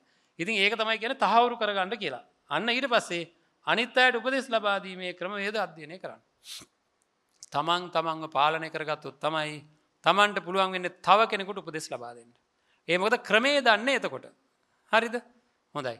ඔන්න ඕක තමයි ඔය ටික තමයි නායකයෙක් විදිහට අපි මේ වැඩසටහනේ කණ්ඩායම් නායකයෙක් විදිහට අනිත් අයටත් උදව් කරමින් කටයුතු කරනවා නම් ඔන්න ඔය විදිහට මෙන්න මේ කාරණා ටික අපි උගන්වනවා මේක කරන විදිහ අපේ ජීවිතය සාර්ථක කර ගැනීම සඳහා. මෙන්න බලන්න ඊළඟට මේ වැඩසටහනේ කොහොමද මේ වැඩසටහනේ ක්‍රියාවලියට සම්බන්ධ වෙන්නේ කියලා. හරිද? මේක බොහොම වැදගත් කාරණාවක්. පළවෙනියෙන්ම දරුවනේ දැන් මේ අද කරනවා වගේ ඇබ්බැහිවීම පිළිබඳව සමාජය දැනුවත් කිරීමක් අපි මේ බාහිර දේශනා, සමාජ මාධ්‍ය, රූපවාහිනී මාධ්‍ය ඒවා හරහා කරනවා. හරිද? ඒ විදිහට ඒවා හරහා කරාට පස්සේ ඔන්න කෙනෙකුට දැන් අද හිතුනොත් මේ වැඩපිළිවෙලත් එක්ක මාත් එකතු වෙන්න ඕනේ. මේක බොහොම වැදගත් වැඩපිළිවෙලක්. මේක ජීවිතේ ජය ගන්න පුළුවන් එකක්. මමත් ලීඩර් කෙනෙක් වෙන්න ඕනේ කියලා මොකද කරන්න ඕනේ? මේකට එකතු වෙන්න මූලික සමාජිකත්වය ලබා ගැනීම සඳහා අපි ඔයාලට දෙනවා පළවෙනි අවස්ථාව. ඒක එක්ක WhatsApp නම්බරයක් දෙනවා. ඒකට ඔයාලගේ නමයි WhatsApp අංකෙකුයි දාන්න ඕනේ. එහෙම නැත්නම් අද අපි මේ වැඩසටහන ඉවර වෙනකොට පොත් වගේක් දෙනවා. ඒකේ නමයි WhatsApp අංකෙකුයි ලියන්න ඕනේ. ඊළඟට මේ වැඩසටහන විකාශනය වෙන දවස එනවා. එදා දවසේ රූපවාහිනියේදී බලලා හරි WhatsApp අංකේ අරගෙන ඒකට මැසේජ් එකක් එවන්න ඕනේ. පළවෙනිම මූලික සමාජිකත්වයේ ගැනීම කරන්න එහෙම. ඒක නිකන් මූලික ලියාපදිංචියක් විතරයි. ඒ කියන්නේ මෙයා කැමති. අපි දන්නවා අපේ දරුවෝ කැමති කියලා. හැබැයි අපිට ඕන කරනවා ඇත්තටම උවමනාව තියෙන අය. අපි මේ උදව් ටික ඔක්කොම කරනවා. ඒ විතරක් නෙවෙයි ලස්සන ජීවිතයක් හදාගන්න අවශ්‍ය කරන භෞතික පහසුකම් සපයා දෙන්න පුළුවන් ඉස්සරහට යනකොට මේ වැඩසටහන හරහා. ඉතින් මේකට තමන් කැපකිරීමක් කරන්න ඕන. ඒ තමයි තමන්ගේ සමාජිකත්වය ගත්තට පස්සේ ඔයාලා දෙන WhatsApp අංකයට අපි එවනවා Google link එකක්. හරිද? මේක අයියෙක් අක්කෙකුට කියලා හරි දෙමව්පියන්ට කියලා හරි කරගන්න. වැඩසටහන නරඹපු වෙලාවේ හරි Google link එකක් එවුවාම අන්න ඒකේ තියෙන ඔයාලගේ තොරතුරු වගේක්. ඒකේ තියෙනවා ඊමේල් අංකයක් එවන්න. එතකොට ඔයාලට ඊමේල් account එකක් අපිට එවන්න වෙනවා. අන්නේ ඊමේල් එකට අපි ආය එවනවා පොඩි link එකක්. ඒ link එක ඔයාලා දැන් තෝරගන්න ඕන 5 දෙනෙක්ව. හෝ ඊට වැඩි හැම කෙනෙක්ම මම දන්නවා අපේ අම්මා කියලා හිතන්නකෝ. අම්මා ගැන කරුණාවෙන් හිතන්න ඕන. අපේ අම්මා හරි හොඳයි. ඒකට අපේ අම්මා එහා ගෙදර කට්ටියයි ඊට එහා ගෙදර කට්ටියයි එක්ක කතා කර කර ඉන්නවා ඉවරක් නැහැ. බැලුවොත් ඒ පැත්තේ කයි එක ගහ ඉන්නවා. එහෙනම් ඒ මොකද වෙලා තියෙන්නේ? එයාට ඒක නැතුව බෑ. එහෙනම් මොකද වෙලා තියෙන්නේ? මොකද වෙලා තියෙන්නේ? ඇබ්බැහි වෙලා තියෙන්නේ. හරිද? එහෙනම් අම්මාව මම මේකට දාගන්න ඕනේ. මොකද අම්මලාගේ වයසේ අයට වෙනම වැඩසටහන් මේක හරහා වෙනවා. ඒ වයසේ අයට කැඳවීම කරද්දී ඒ පළාත් වලට අපි මේ විදිහට කරගන්නවා. එහෙනම් ඔන්න මගේ එකේ අම්මා මල්ලි අවුරුදු 13ට වැඩි කවුරු හරි ඕනේ. නැත්නම් තමන්ගේ ළඟම ඉන්න යාළුවෙක් ගමේ ඉන්න කෙනෙක් මද්ද්‍රව්‍ය වලට ඇබ්බැහි වෙච්ච කෙනෙක් ඉන්නවා. එයාට කරුණු පහදලා දීලා කියනවා හරිද? එයාට කියනවා කරුණු පහදලා දීලා හරි මෙහෙම වැඩසටහනක් තියෙනවා. ඉතින් මේ අපේ පුතාලා එහෙමනේ කියන්නේ නේද? ඒක මං කිව්වට ප්‍රශ්නයක් නැහැ. නේද? මෙහෙම වැඩසටහනක් තියෙනවා මචං හැමදාම මෙහෙම ඉඳලා හරියන්නේ නැහැ. හිත හදා ගන්න ඕනේ. මේක ඉතින් කොහොම හරි කරන්න එපා. අපි හැමදාම මේ එකම දේ කර කර ඉඳලා හරියනවද? අපි හිත හදාගත්තොත් අපේ රටට හරි යහපතක් වෙනවා. එනවා යන්න මාත් එක්ක. මෙන්න මේකට දානවා කොන්න ඔය මේ තොරතුරු ටික පුරවලා කියලා. එයාගෙන් අපිට එනවා SMS එකක්. එයාලගේ තොරතුරු පුරවලා එවන්න අපි ඔයාලට link එකක් එවනවා. ඒකෙන් 5ක් ආපු ගමන් ඔයාලගේ නමින් ඒ 5 එන්නේ. ඒ විදිහට තමයි අපි මේ වැඩසටහන හදලා තියෙන්නේ. එහෙම 5 දෙනෙක් ඔයාලා අපිට එව්ව ගමන් ඔයාලා ලියාපදිංචි වෙනවා. The best friend වැඩසටහනේ ලියාපදිංචි වෙනවා. ලීඩර් කෙනෙක් විදිහට. ලීඩර් කෙනෙක් වෙන්න ඕන කරන පළවෙනි සුදුසුකම එච්චරයි. හරිද? ඕනම වයසක කෙනෙකුට මේකට සම්බන්ධ වෙන්න පුළුවන්. අපිත් එක්ක අපි මේක සඳහා සම්පූර්ණ අනුග්‍රහයක් දක්වනවා. ඉතින් ඒකින්ද ජීවිතේ ජය ගන්න කරන්න තියෙන තව 5 දෙනෙකුට මේ පණිවිඩය කියලා 5 දෙනෙක් මේකට සම්බන්ධ කරන්න ඕනේ. එහෙම කරපුවත් ගමන් දැන් ඔන්න ලීඩර් කෙනෙක් වෙන්න කැපකිරීම කරලා තියෙන්නේ. ඊට පස්සේ මොකද කරන්නේ? මේ තියෙන්නේ එතන එම සේවාදායකයන්. අපි යාර කිය සේවාදායකයන් 5 දෙනෙකු සම්බන්ධ කර ගැනීම. එම සේවාදායකයින්ට ද ප්‍රෙස්ප්‍රෙන්ට් මූලික සමාජිකත්වය ලබා දීම. ඒ කියන්නේ මෙන්න මේක යාළුවන්ට ලබා දෙන්න ඕනේ. ඒකට අපි link එක එවනවා. එහෙම කරපු ගමන් තම සමාජිකත්වය ස්ථිර වෙනවා. සමාජිකත්වය ස්ථිර කරගන්න ඕනේ. ඊට පස්සේ මොකද වෙන්නේ? මෙම කණ්ඩායමේ නායකයෙකු ලෙස පුහුණු වීම. දැන් අපි අර මං කියපු ඉස්සෙල්ලා හැම දෙයක්ම යාට අපි එයාගේ ෆෝන් එකට විස්තර වෙනවා, SMS වලින් හරි, Zoom වලින් හරි, හම්බෙලා හරි, පෞද්ගලිකව හරි පුළුවන් තරම් ක්‍රමවේද පාවිච්චි කරලා එයාව කොහොම හරි නායකයෙක් විදිහට පුහුණු කරනවා. හරිද? ඊට පස්සේ මොකද කරන්නේ? මෙන්න එයා නායකයෙක් බවට පත් වෙනවා. හරිද? මං අර පෙන්නපු අර අනාගතයේ ඉන්න අයට උදව් කරන ලොකුම කෙනා එතකොට. එන්න ඒ නායකයෙක් බවට පත් වුණාට පස්සේ තම සේවාදායකයන්ට ද බෙස්ට් ෆ්‍රෙන්ඩ් කණ්ඩායම් නායකයෙකු වීමට අන්න. ඊට පස්සේ තමන්ගේ අනිත් 5 දෙනාටත් නායකව වෙන්න මඟ පෙන්නනවා. ඊට පස්සේ තමන්ගේ මුළු ජීවිත කාලෙම තමන් අර එකතු කරපු සේවාදායකයන් පිළිබඳ හොයලා බලනවා. රස්සාවල් තියනවද? හරිද? එයාලා මොනවට හරි ඇබ්බැහි වෙමින් ඉන්නවද? එයාලා විවාහ වෙලා නම් එයාලගේ විවාහ ජීවිතය අසාර්ථක වෙමින් තියනවද? එයාලට මොන හරි ගැටලු තියනවද? ඇත්තටම අපිට ඔක්කොටම එකතු වෙලා අපි කණ්ඩායමක් විදියට යහපත් කණ්ඩායමක් විදියට අපේ දරුවනේ අනාගතයේදී අපිට හැම දෙයක්ම බෙදා හදාගෙන කටයුතු කරන්න පුළුවන්. එතකොට මේක මං විතරක් නෙවෙයි කරන්නේ. මේ වැඩසටහන කරගෙන යන්නේ කවුද එතකොට? ටික උඩට එන නායකයෝ. ඒක වයස අවුරුදු 61 කෙනෙකුටත් පුළුවන්. 71 කෙනෙකුටත් පුළුවන්. එහෙම වයස් ભેදයක් නැහැ. හරිද? දෙවෙනි වතාවට අපි ගන්නකොට තොරතුරු එයාලගේ අධ්‍යාපන තත්ත්වයන් ඒවත් එක්කම ගත්තාම අපි ඒවා බෙදලා වෙන් කරලා මොකද කරන්නේ? ඉතාම අපූර්වට දැනටමත් ඔය මේ දත්ත විශ්ලේෂණය කරන පිරිසක් එකතු වෙලා ඉන්නවා මේක ඔක්කොම කරලා දෙන්න. හරිද? ඒ ඔක්කොම සත්භාවයෙන් කරලා දෙන්න සූදානම් වෙලා ඉන්නවා. දැන් අපිට තියෙන වැඩේ කරන්න විතරයි. හරිද? ඒක නිසා මට හිතෙනවා නම් මගේ පැත්තෙන් මට මොකක් හරි දුර්වලතාවයක් තියෙනවා. මං කෙඩෑරි මිනිහෙක් වෙන්න ඕනේ නැහැ. මං ශක්තිමත් මිනිහෙක් වෙන්න ඕනේ. මම හොඳට පොළවේ පය ගහලා අඩිය තිබ්බ අපේ අම්මා තාත්තට පවා සතුටු වෙන්න ජීවත් වෙන්න නේද? දන්නවද? ඔය ලස්සනට ඔය කොණ්ඩ දෙක ගොතලා ඔය ඔළුව අත ගාලා පීරලා හරිද? වතුර බෝතලෙට වතුර ටිකක් දාලා බෑග් එකට පොට් ටිකක් දාලා සමහර වෙලාවට ස්කූල් බස් එක ළඟට ඇවිල්ලා ඒක එනකන් අර ගේට්ටුව ළඟට වෙලා ගෙදර. එහෙම නැත්නම් මෙතන ගේට්ටුව ළඟට ඇවිල්ලා නොපෙනී යනකන් තාත්තා හරි අම්මා හරි ආවනම් බලාගෙන ඉන්නවද නැද්ද? පේන්නේ නැතුව යනකම් බලාගෙන ඉන්නවද නැද්ද? ඇයි දන්නවද ඒ බලාගෙන ඉන්නේ?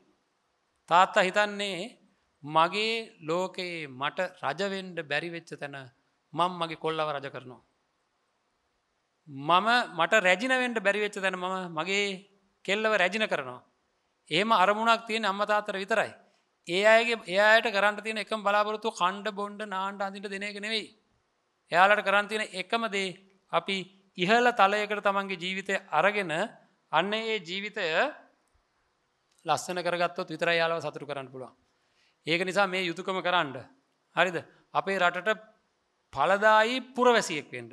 හරිද? ශක්තියකින් ජීවත් වෙන්න පුළුවන් කෙනෙක් නිර්මාණය කර ගැනීම තමයි මේ වැඩසටහනේ එකම බලාපොරොත්තුව. හරිද?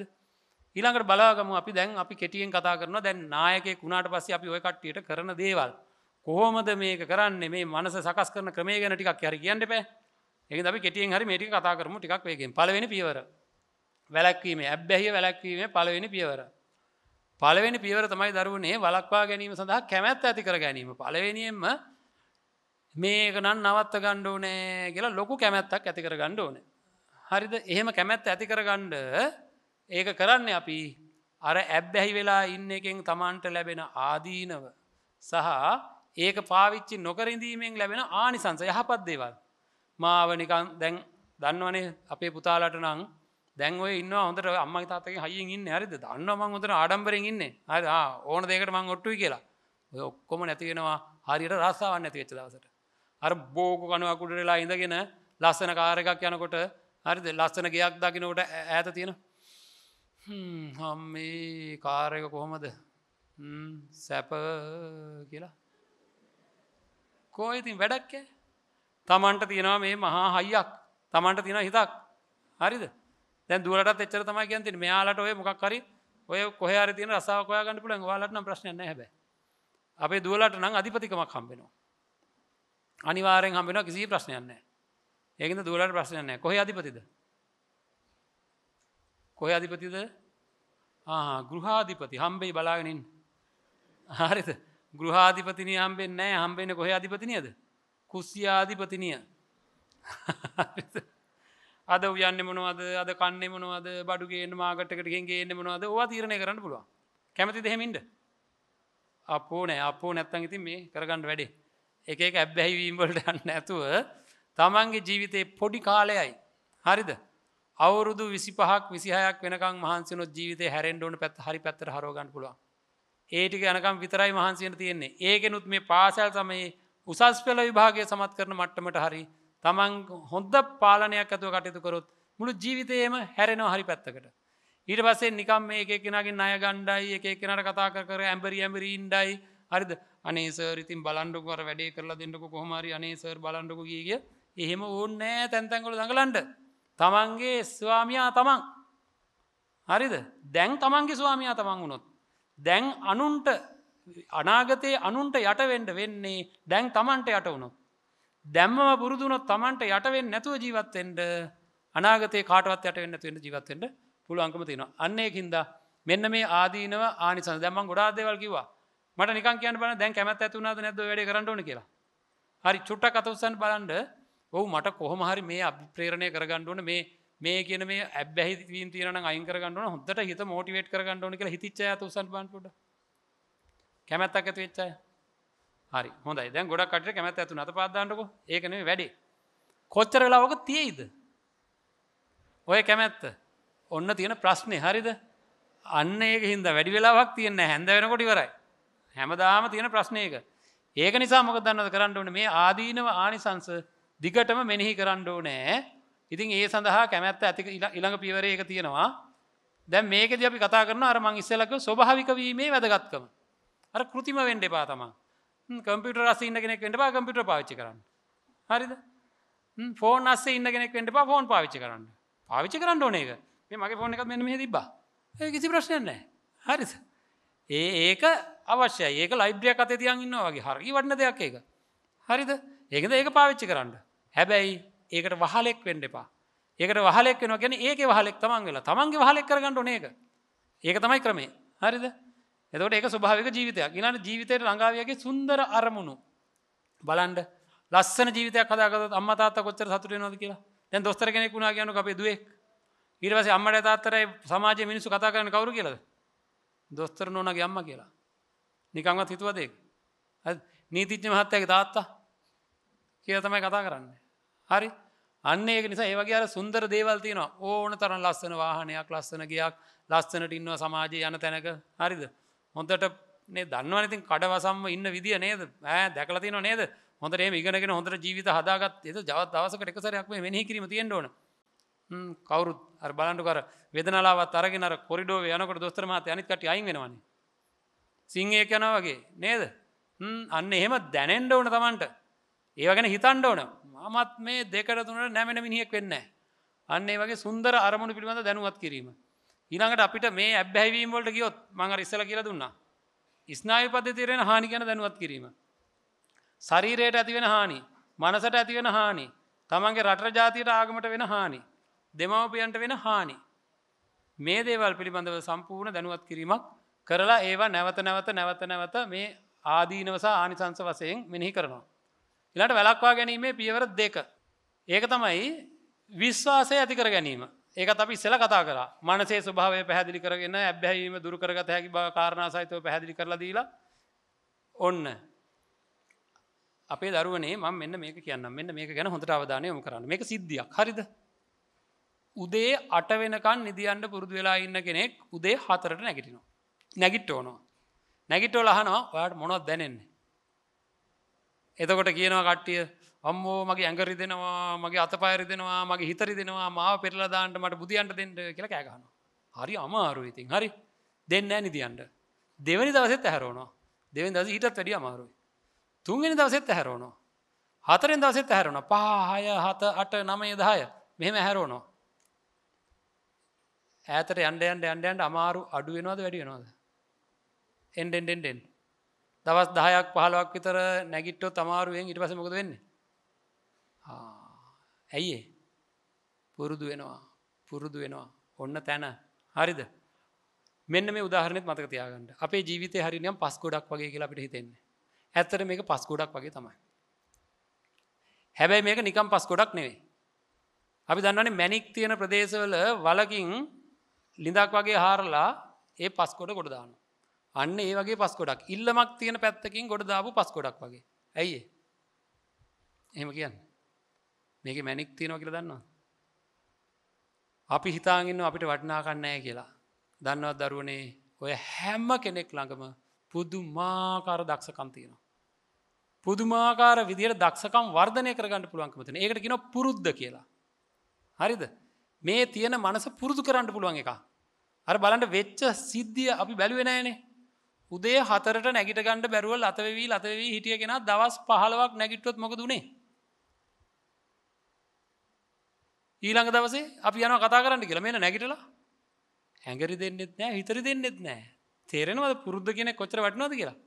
එතකොට නුවණ තියෙන මිනිස්සු මොකද කරන්නේ? හොඳ පුරුදු හොයලා අමාරුවෙන් ටික දවසක් කරනවා. නුවණ තියෙන මිනිස්සු හොඳ පුරුදු හොයලා ඒව මට ඇති කරගන්න ඕන කියලා අමාරුවෙන් රිදි අමාරුවෙන් කරනවා. නරක පුරුදු තියෙන ඒවා අමාරුවෙන් කරන්න නැතුව ඉන්නවා. හරිද? පළවෙනි දවස අමාරුයි. මතක තියාගන්න. දෙවෙනි දවස ඊටත් වැඩිය අමාරුයි. තුන්වෙනි දවස ටිකක් ලේසි. 4 තව ටිකක් ලේසි. 5 තව ලේසි. 15 නිකම්ම පුළුවන්. දවස් 20යි උඩරිම පුරුදු වෙන්න ඕනේ. ඕන දෙයක් පුරුදු කරගන්න පුළුවන්. හරිද? කරලා බලන්න. ගෙදරදී පැය 2ක් එක දිගට පාඩම් කරනවා කියලා. කරලා බලන්න. මෙන්න මේ වගේ පුරුදු කරගන්න ඕනේ. හරිද? සමහර අයගේ ජීවිත බලන්නකෝ ඔය කම්මැලිකම පුරුදු වුණාම අනිත් පැත්තට කාර්යක්ෂම පුරුදු කරන්න. කාර්යක්ෂම බව පුරුදු කරන්න ඕනේ. මම නිකන් උදාහරණයක් කියන්නම්. රෙදි ටික හොදන හැටි මතකද ගෙදරදී? නිවාඩු දවසේ රෙදි ටික හොදන හැටි. රෙදි හොදලා නාගන්න තියනව නේද නිවාඩු දවසට? උදේ ඉඳන් රෙදි වේසම දිහා බල රව ඉන්න. ඒකට රවනවා කියපුවා. අපෝ මේක හොදන්න එපා දැන්. නේද? අද ඉතින් මේක හොදන්න එපා. කී රවනවා. ඒක රව ඉන්නේ. නේද? ඉඳලා ටිකකින් ඉතින් මොනව කරන්නද කියලා ඕක අරගෙන මෙහෙම ඇඟටත් තද කරගෙන දැන් යන්නේ හොදන්න. යන ගමන් අන්න රූපවාහිනිය දකින්න මොකක් හරි. සැටියට හේතු වෙලා අරක දිහා බලාගෙන ඉන්නවා රෙදි ගොඩක් බදාගෙන. නේද? ඊට පස්සේ ආයේ හිමින් සැරේ යනවා වොෂ්රූම් එක පැත්තට. ගිහිලා බේසමට රෙදි ටික දාලා ආයෙ යනවා තේ බොන්න. නේද? ගිහිලා අම්මත් එක්ක කතා කරනවා. කොහොම හරි 1ට 2ට විතර තමයි 8ට විතර පටන් ගත්ත සමහර වැඩ හරිද ඉවර වෙන්නේ 1ට 2ට විතර. එපා වෙන වැඩ ඒවා. හරිද? පාඩම් කරන්න ඉඳ ගන්නවා මේසයක් උඩ පැයක් ඉඳගෙන පාඩම් කරන්න. මම නිකන් අපේ දුවලගෙන් පුතාලගෙන් අහනවා පැයක් ඉඳගෙන මෙහෙම පාඩම් මේසේ පාඩම් කරොත් කොච්චර වෙලා ඇත්තටම ගැන්නොත් කොච්චර වෙලා පාඩම් කෙරිලා තියෙයිද? පැය භාගයක් ඊටත් අඩුයි කියලා ඔක්කොමලා කියන්නේ. ඇයි මේ? ඇයි අපි එහෙම කරගත්තේ? ඇයි අපි ගැන හිතුවේ නැත්තේ? හරිද? ඇයි අපි ගැන හිතුවේ නැත්තේ? අපිට කොච්චර විවේකීව ඉන්න පුළුවන්ද? ඔළුවේ තියෙන බර අයින් කරලා කොච්චර මේ බලන්න. මේ බලන්න කරන ක්‍රමේ ඒකයි කියන්නේ ක්‍රම තියනවා කියලා. ඒ ක්‍රම පාවිච්චි කරන්න ඕන අපේ දරුවනේ. හැම එකටම තියෙනවා. මේ පාඩම් කරන විදිහ නිවසේදී මොකද කරන්නේ? වතුර බෝතලයක් නැත්නම් මේ වගේ වතුර විදුරක් ගෙනල්ලා ඉස්සරහ ළඟින් තියා ගන්නවා. පාඩම් කරන්න ඕන පොත් ටික ඔක්කොම මේ වෙලාවට ඕන වෙයි කියන ඔක්කොම පොත් ටික තියා ගන්නවා. අම්මටත් කියලා එනවා. ෆෝන් එකත් ඕෆ් කරලා පැත්තකින් තියනවා. ඔල්ලෝසු දිහා බලනවා. පැයක් එපා. දැන් පැයක් ඉස්සලා කරා කිව්වේ. ඇත්තටම පැයක් එපා. එක දිගට ඊළඟට මේසේ ළඟට මේ බඩ වදින ගානට වගේ ගන්න ඕන පුටුව. පුටුව අරගෙන හොඳට කෙලින් ඉඳ ගන්න. හරිද? එහෙම නැතුව අර මේ ඉඳගෙන ඇඳවල් හොයන්න නැතුව කෙලින් ඉඳගෙන දැන් වැඩේ පටන් ගන්න ඔර්ලෝසුව දිහා බැලුවා. මොකද්ද ගන්න අදිෂ්ඨානය? මම එක දිගට පැය භාගයක් වැඩ කරනවා. පැය භාගය කරලා බලන්න වෙනදාට පැය එකමාරකට වැඩි වැඩ වෙලා. ඊට පස්සේ යන්න කම්පියුටර් ළඟට. ඊට පස්සේ යන්න ටීවී එක ළඟට ගිහිල්ලා නිදාගෙන ඉන්න. හරිද? අන්න එහෙම සංවිධානාත්මක චරිතයක් වෙන්න. අර රෙදි ටික හොදන්න ඉස්සෙල්ලා බලන්න වෙලාව. මට පැය 3ක්වත් යනවා වෙනදාට. හරි. මම අද පැයයි විනාඩි 30න් මේක කරනවා. 15න් කරනවා. අපේ දරුවෝ රෙදි ටික අරගෙන බාත් รู එක පැත්තට යනකොට දෙමව්පියෝ බලාගෙන ඉන්නවා. ඔයාලා දුවනවා. ඔයාලා සටනක ඉන්නේ. හරිද? වේගෙන් යන්නේ. ඇයි මට අර වෙලාවෙන් ඉස්සලා කරන්න ඕනේ? ඒක කරපු ගමන් හිත සතුට වෙනවා. පැයයි විනාඩි 15ක් කියලා අදිෂ්ඨාන කරගත්තොත් දන්නවද? පැය විනාඩි 5 යද්දි පුළුවන්. ඇවිල්ලා වෙලා බලපන්. තමන්ගේ හයිය ඒ වර්ධනය වෙන්න. ඊට පස්සේ නිවිවේකී වෙන්න. ජීවිතේ සංවිධානාත්මක ජීවිතයක් කරගන්න ඕනේ. හරිද? ටික දවසකින් මේව පුරුදු වෙනවා. ඒ පුරුදු බවට පත් වුණාට පස්සේ පහසු ජීවිතයක්. වැඩ ඔක්කොම වේගෙන් වෙනවා. නිකනුත් ඉන්නවා. ලස්සනයි. හරි ලස්සනයි. හරිද? කරන්න ඒව අමතක වෙන්නේ නැහැ. තියෙනවා චර්යාත්මක රටාවක් මම දැන් කියන්නම්. ඒකින්ද ඔන්න ඔය වගේ ඔය දිනෙන් දින ඇති වෙන සතුට ඕවා කරපු ගමන් සතුට ඇති වෙනවා. එතකොට සතුට ඇති වුණාට පස්සේ අපේ හිත ඒකටම ඇලෙනවා. ඊට පස්සේ අරමුණකට ළඟා වෙන්න ඕන ප්‍රායෝගික ක්‍රමවේද හඳුන්වා දීම ඇබ්බැහියෙන් වළක්වා ගත් අයව ආශ්‍රය කරන්න හම්බ වෙනවා අපිට මේ වැඩසටහනත් එක්ක. එයාලා දැන් මේ මං වගේ කියවනවා වෙලා මෙහෙමයි කියලා කියවපු ගමන් අපිවත් නිකන් මේ පැත්තට ඇදිලා යනවා. හරිද? ඊළඟට තුන්වෙනි පියවර වළක්වා ගැනීමේ ක්‍රමවේද පිළිබඳ ඇති කළ කැමැත්ත හා විශ්වාසය අඩු නොවි පවත්වා ගැනීමට උදව් කිරීම. කැමැත්ත අඩු වෙන්නේ නැති වෙන තියාගන්න ඕනේ කියලා මේ කියන්නේ. අඩු නොවි තියාගන්න ඕනේ. අන්න ඒකට තියෙනවා දෛනික චර්යාත්මක සටහනක්. අර කලින් කරපු ඒවා උපක්‍රම නැවත කරන්න ප්‍රගතිය සමාලෝචනය කරන්න පසු විපරමක් කරන්න සටහනක් තියෙනවා. ඒ සටහනේ අපි මාක් කරනවා මෙහෙම. හරිද? මාක් කරනවා අරමුණ මෙනෙහි කරාද කියලා. ඉතින් ඔන්න ඔය ටික තමයි මේක තමයි මේ කැමැත්ත රැක ගැනීම තමයි වැදගත්ම දේ කියන්නේ. මෙන්න මේ කැමැත්ත රැක ගැනීම කියන එකයි. හරි? දැන් බලමු අපේ මේ හිත ගැන මම පොඩි දෙයක් කියන්නම්. ඊටාම කෙටි දෙයක්. දැන් මේ වෙලාවේ කම්මැලි කන්නේ නැහැ. මේ වෙලාවේ තරහ ගිහිල්ලා නැහැ. මේ වෙලාවේ ඇබ්බැහිය නැහැ ඔය කිව්වට. ඇබ්බැහිය ගැන වමනාවක් නැහැ. හැබැයි එන්න යා කොහොමද ඉන්නේ? මේ වගේ ඉන්නේ. ඇකිලිච්ච නයා වගේ ඉන්නේ. ඒ වෙලාවේ ඇබ්බැහිය නැති හින්දා ඔන්න ඉන්නවා සන්තෝෂෙන්. ඊළඟට ඇබ්බැහියට අදාළ වෙලාව ආපු ගමන් ඒකට කියනවා පරිඋත්ථාන අවස්ථාව කියලා. එයා පෙනේ පුප්පනවා. එතකොට ඉතින් ඔන්න ප්‍රශ්නකින් ඉන්නේ දැන් මොකද කරන්නේ? කම්පියුටර් ගේම් එක ගහන්න ඕනේ. නැත්නම් මත්ද්‍රව්‍ය වලට යන්න ඕනේ කිය හිත ඉන්නවා. හරිම අමාරු වෙලාවක් ඒ වෙලාව. තරහා ගියාමත් එහෙමයි. ගහනවද නැද්ද කියලා නොසන්සුන් වෙලා ඉන්න වෙලාව තමයි මේ. මේ තරහ නැති වෙලාව මේ කවුරුත් කාට හරි කෙනෙකුට ගහනවද නැද්ද කියලා මේ අපේ හිතේ හැටි. ඊට පස්සේ එක සීමාවක් පැන්නට පස්සේ ඒකට කියනවා සීමාව පැන්න. අපිම කියනවානේ මං ඉවසුවා මගේ සීමාව පැන්නා කියලා. ඔන්න හිතේ හැටි. මේවා අපි දීර්ඝ වශයෙන් ඉගෙන ගන්නවා දරුවනේ. මේක ඇවිල්ලා ගණිතය ඉගෙන ගන්නවා වගේ විද්‍යාව ඉගෙන ගන්නවා වගේ ප්‍රායෝගිකව මනසේ ක්‍රියාකාරීත්වය ඉගෙන ගැනීම. ඒක ඉගෙන ගත්තට පස්සේ කට්ටිය මෙන්න මේ සීමාවට යන්න දෙන්නේ නැතුව රැක ගන්නවා හිත. මෙතනිනුත් පල්ලෙහාට බස්ස ගන්නවා. හරිද? ඒ බස්ස ගන්න මෙන්න මේවා කරලා. චර්යාත්මක ප්‍රතිකාර කරපු ගමන් අර දෂ්ට කරන සීමාවට යන්නේ නැහැ. චිත්ත ඒකාග්‍රතාවය හදනවා පොඩි ක්‍රම පාවිච්චි කරලා. එතකොට අර නොසන්සුන් ගන්නට යන්නේ නැහැ. හිත ඒකාග්‍ර වෙනවා. අන්න අවබෝධය ඇති වෙච්ච ගමන් Taman ගැන මේ ආසාවවත් ඇති වෙන්නේ නැත් අතරපත් වෙනවා. මේ ඔක්කොම ප්‍රායෝගිකව ඉතා ප්‍රායෝගිකව කරන්න පුළුවන් දේවල්. හරිද? ඉතින් මේ සඳහා මේ බලන්න මේ සඳහා කරන්න ඕන දේවල් ගත්තාම මේවා අපි සමහර දුරකථනයේ මේ තොරතුරු ටික ඔක්කොම එවනවා. ඊට පස්සේ අපි මේවා කරගෙන යන්න ඕන වැඩපිළිවෙල කියලා දෙනවා මේ ලීඩර් කෙනෙක් බවට පත් වුණාට පස්සේ.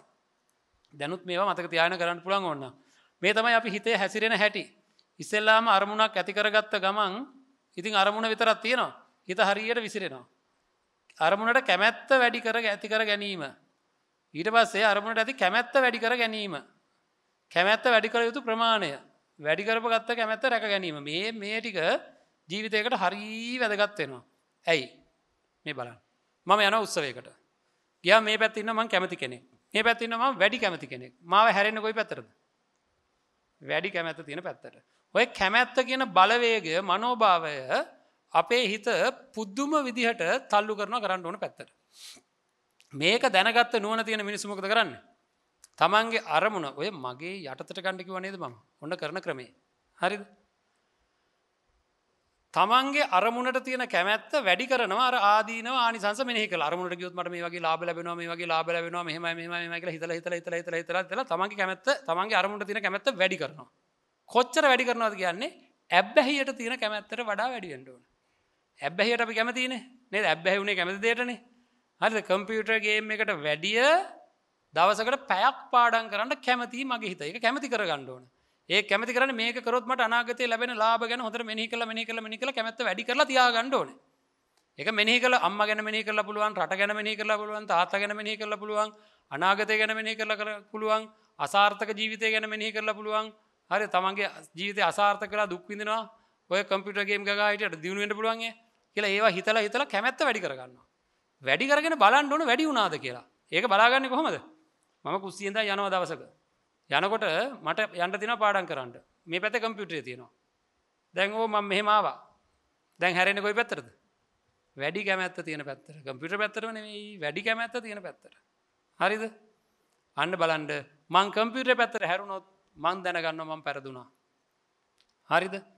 එහෙනම් ඊට පස්සේ මේ වැඩේ ඉවර වෙලා හෙට නම් මං යන්නේ නැහැ කම්පියුටර් පැත්තට කියලා නිකන් ඉන්නවා. එහෙම බෑ. ඔතන තමයි අහුවෙච්ච නැති තැන අපිට. මොකද කරන්න ඕන? හෙටත් ඒ වෙලාවේදී ඒ පැත්තට යනවා. ඇයි අර අනුසය වගේ තිබ්බේ? ඒ වෙලාවට යනවා කියලා දන්නවා. ඒකින්ද මොකද කරන්නේ? මෙනෙහි කරලා ඉන්නවක මං කැමැත්ත වැඩි කරගන්නම්කෝ. හෙට ඒ පැත්තට යවෙන්නේ නැති විදිහට හිත හදන්න ඕන. හෙට ඒ පැත්තට යවෙන්නේ නැති විදිහට හිත හදන්න ඕන. ඒ ගැන කැමැත්ත වැඩි කරගන්නවා. හරිද? අන්න එහෙම කැමැත්ත වැඩි කරගත්තාම මෙන්න මේ වගේ වැඩි කරපු කැමැත්ත රැකගෙන යනකොට අර මං කිව්වා වගේ වෙන ඒවට කොහෙටවත් හිත යන්නේ නැහැ. කැමැත්ත වැඩි වෙන්න හිත විසිරෙන එක අයින් වෙලා තමන්ගේ අරමුණටම යන්න අවශ්‍ය කරන පාර හැදෙනවා. ඉතින් මේක කරගන්න අපි පාවිච්චි කරන්නේ මෙන්න මේ වගේ වගුවක්. ඒකට කියනවා දෛනික ක්‍රියාකාරකම්. මේක ගොඩක් දේවල් තියෙනවා. ඒවා අපි පස්සේ පුළුවන් අනිත් ඒවා කතා කරන්න. මේකේ තියෙනවා අරමුණ මෙනෙහි කිරීම වෙලාවට සහ පසුව කියලා. එතකොට මේක තමයි අර කැමැත්ත එක දිගට තියාගන්න දරුවනේ. මේකට වෙලාවක් දාගන්න ඕනේ. දිනය මේ විදිහට පල්ලෙහාට තියෙනවා. තමන් කොටුරු කොලයක හරි මේක හිමින් සැරේ තමන් ළඟ තියාගන්න. තියාගෙන මොකද කරන්නේ? ඒ දිනයත් එක්ක අරමුණ මෙනෙහි කිරීම කියලා මෙහෙම තීරුවක් හදාගන්න. ඒ ටික දැනට ඇති. එතකොට උදේ නැගිට ගමන් ඉඳගෙන විනාඩි 10ක් අරගෙන මගේ අරමුණට මං යනවාමයි මගේ අරමුණට ගියොත් මට මෙන්න මේවා තමයි හම්බෙන්නේ කියලා දැන් අර මං ගොඩක් දේවල් කිව්වේ විනාඩි 10ක් ගන්න. මේ විනාඩි 10 අපි කියයි නෑ කියලා. දවසකට විනාඩි කීයක් තියෙනවද? ඒකවත් වැඩි කරලා බලලා නෑනේ අඩුම ගන්න මෙච්චර කාල ජීවත් වුණා මං කියන්නේ. දවසකට විනාඩි කීයක් තියෙනවද? 60 ඒවා 24ක් කීයක්ද? 1440ක් 1440ක් තියෙනවා. පැය 6ක් බුදි වෙනවා කියන්නේ 360ක් බුදි. හරිද? පැය 6යි නම් බුදි වෙන 360ක් බුදි. පැය 6ට වැඩි වුණොත් නම් හරියන්නේ නැහැ. පැය 8ක් බුදි ආවොත් ජීවිතේ අවුරුදු 60ක් ජීවත් වෙනවා නම් කීයක් බුදිද? 20ක් බුදි. ඒ තුනෙන් එකක් බුදිනේ. නේද? පැය 8ක් බුදිනවා කියන්නේ දවසෙන් තුනෙන් එකක් බුදි ජීවිතෙන් අවුරුදු 60න් 20කට වැඩිය බුදි. අයි පොඩි කාලේ බුදියපු එකමනේ කරේ. නේද? ඒතර ඒවත් එක්ක ගත්තාම වැඩි කාලයක් බුදි. ඉතින් බුදියන්ට අයිපදුනේ. ඒකද පැය 6ක්වත් තියාගන්න ඕනේ. එහෙම කරගෙන මොකද කරන්නේ? එතකොට පැය 6ක් එතනින් ගියොත් 360යි. තව තියෙනවා 1080ක්. අපේ ඕකෙන් 10යි මං ඉල්ලන්නේ. 1080ක් තියෙනවා 10ක් බැයිද වෙන් කරන්න? එහෙනම් මතක තියාගන්න මේක පුරුද්දක් කරගන්න. හරිද? උදේ නැගිට ගමන් මොකද කරන්නේ? ඇඳේ ඉඳගෙන කට හොදලා දාලා ඇඳේ ඉඳගෙන හොඳට යටිතල්ල උඩුතල්ලට තද කරගෙන දත් මිටි කනවා කියන්නේ දත් මිටි කාගෙන මගේ අරමුණ මෙන්න මේක මං අරමුණට යනවාමයි මේ අරමුණ මං ජය ගන්නවා මේක මට කරන්න පුළුවන් කියලා හොඳට මං ඒ අරමුණට ගියොත් අපේ අම්මා ගැන තාත්තා ගැන අර සුන්දර මතකයන් ගැන මෙනෙහි කරන්න. හරිද? අනිත් පැත්තටත් මෙනෙහි කරන්න උදේම ඒකෙම විනාඩි 5ක් විතර කුසියාධිපතිනිය වෙනවද මොකද කරන්නේ නේද? කවුරුවත් ගණන් ගන්න නැති කෙනෙක් වෙනවද? මාව කොච්චර පල්ලෙහාට වැටෙනවද? හරිද? නිකන් නෙවෙයි නේද? වැදගත් මිනිස්සෙක් කියන්නේ කවුද? ඒවා ටික හොඳට මෙනෙහි කරන්න. එහෙම කරපුවම උදේම කැමැත්ත ඇති වෙනවා. හරිද? අන්න එහෙම කරපු දාට මේ දිනේට ඉස්සරහින් හරියක් දානවා. මෙතනින් උදේම හරියක් දානවා.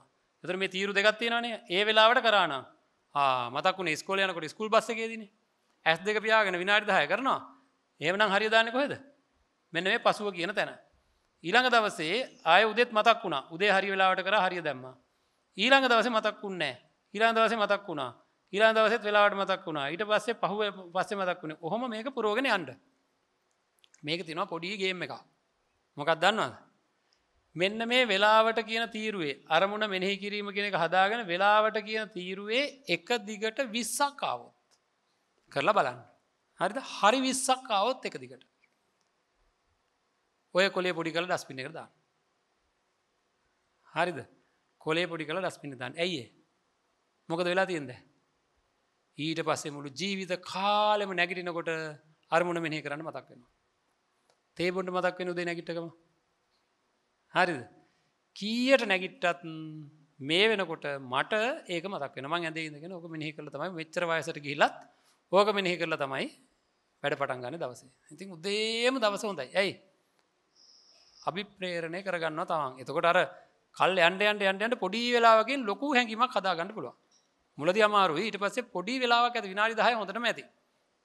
එතකොට ඉතින් ඕන තරම් වැඩ කරන්න පුළුවන්. ඉතින් ඔන්න ඔය ටික කරගෙන යන්න ඕනේ. මෙන්න මේකත් මතක තියාගන්න. නිකම් මතක තියාගන්න එච්චරයි.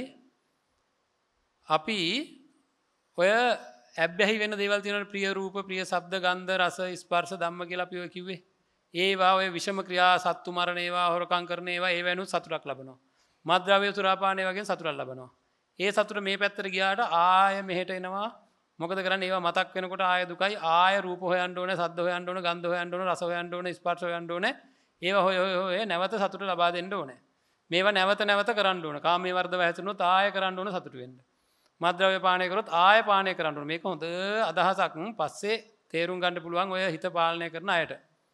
හැබැයි යම් කිසි කෙනෙක් යහපත් ක්‍රියාවල යෙදුනොත් යහපත් වචන යහපත් සිතුවිලි යහපත් අවබෝධයක් ඇති කරගත්තොත් ජීවිතය ගැන අනිත් අයට උදව් කරොත් හරිද හොඳ දේවල් කරොත් ඒවා මතක් වෙනකොට මොකද ආය කරන්න ඕනද ආය කරන්න ඕනේ නැහැ හිත සතුටෙන් පිරෙනවා හරිද දැන් මේ දරුවන්ට මේ ටික උගන්වලා අද හැන්දෑවේ ගියාට පස්සේ මම පන්සලට මම දන්නවා ගොඩාක් ළමයි මේකෙන් ප්‍රයෝජන ගත්තා කියලා. මට මේ මූණු වලින් හොඳට හොයාගත්ත හැකි මේකෙන් කොහොම හරි වැඩක් ගන්නවා කියන කට්ටිය ලොකු කට්ටියක් ඉන්නවා. හරිද? අන්න එතකොට මොකද වෙන්නේ? ලොකු සන්තෝෂයක් එනවා හිතට. ඇයි යහපත් ක්‍රියාවක් කරලා යහපත් වචන කියලා යහපත් සිතුවිලි ඇති කරගෙන එතකොට හිත සතුටෙන් පිරෙනවා. එන්නේ එකට අපි කියනවා ස්වයංපෝෂිත සතුටක් කියලා. අනිත් අය මත රඳාපවතින එකක් නෙවෙයි. ජීවිතේ අපිට මේ කොටස තියෙන්න ඕනේ. මෙන්න මේ කොටස තියෙනවා නම් දරුවනේ Tamanටම කියලා සතුටක් තියෙන්න ඕනේ. ආදරය කියන්නේ අනිත් අය මත තියෙන සතුටක්. එයා දිවලා ගිය ගමන් කෝච්චියට පයින්න වෙනවා.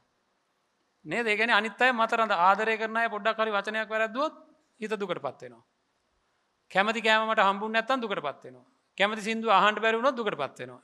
නේද? ඉතින් ඒවා එපා කියලා නෙමෙයි කියන්නේ. ඒවා තියෙන ගමන් Taman යහපත් දේවල් කරලා තමන්ගේම කියලා සතුටක් හදාගන්න. තමන්ගේම කියලා සතුටක් හදාගන්න ඒකට අපි කියනවා ස්වයංපෝෂිත සතුටක් කියලා. ඒක අනුන් මත රඳා පවතින්නේ නැහැ.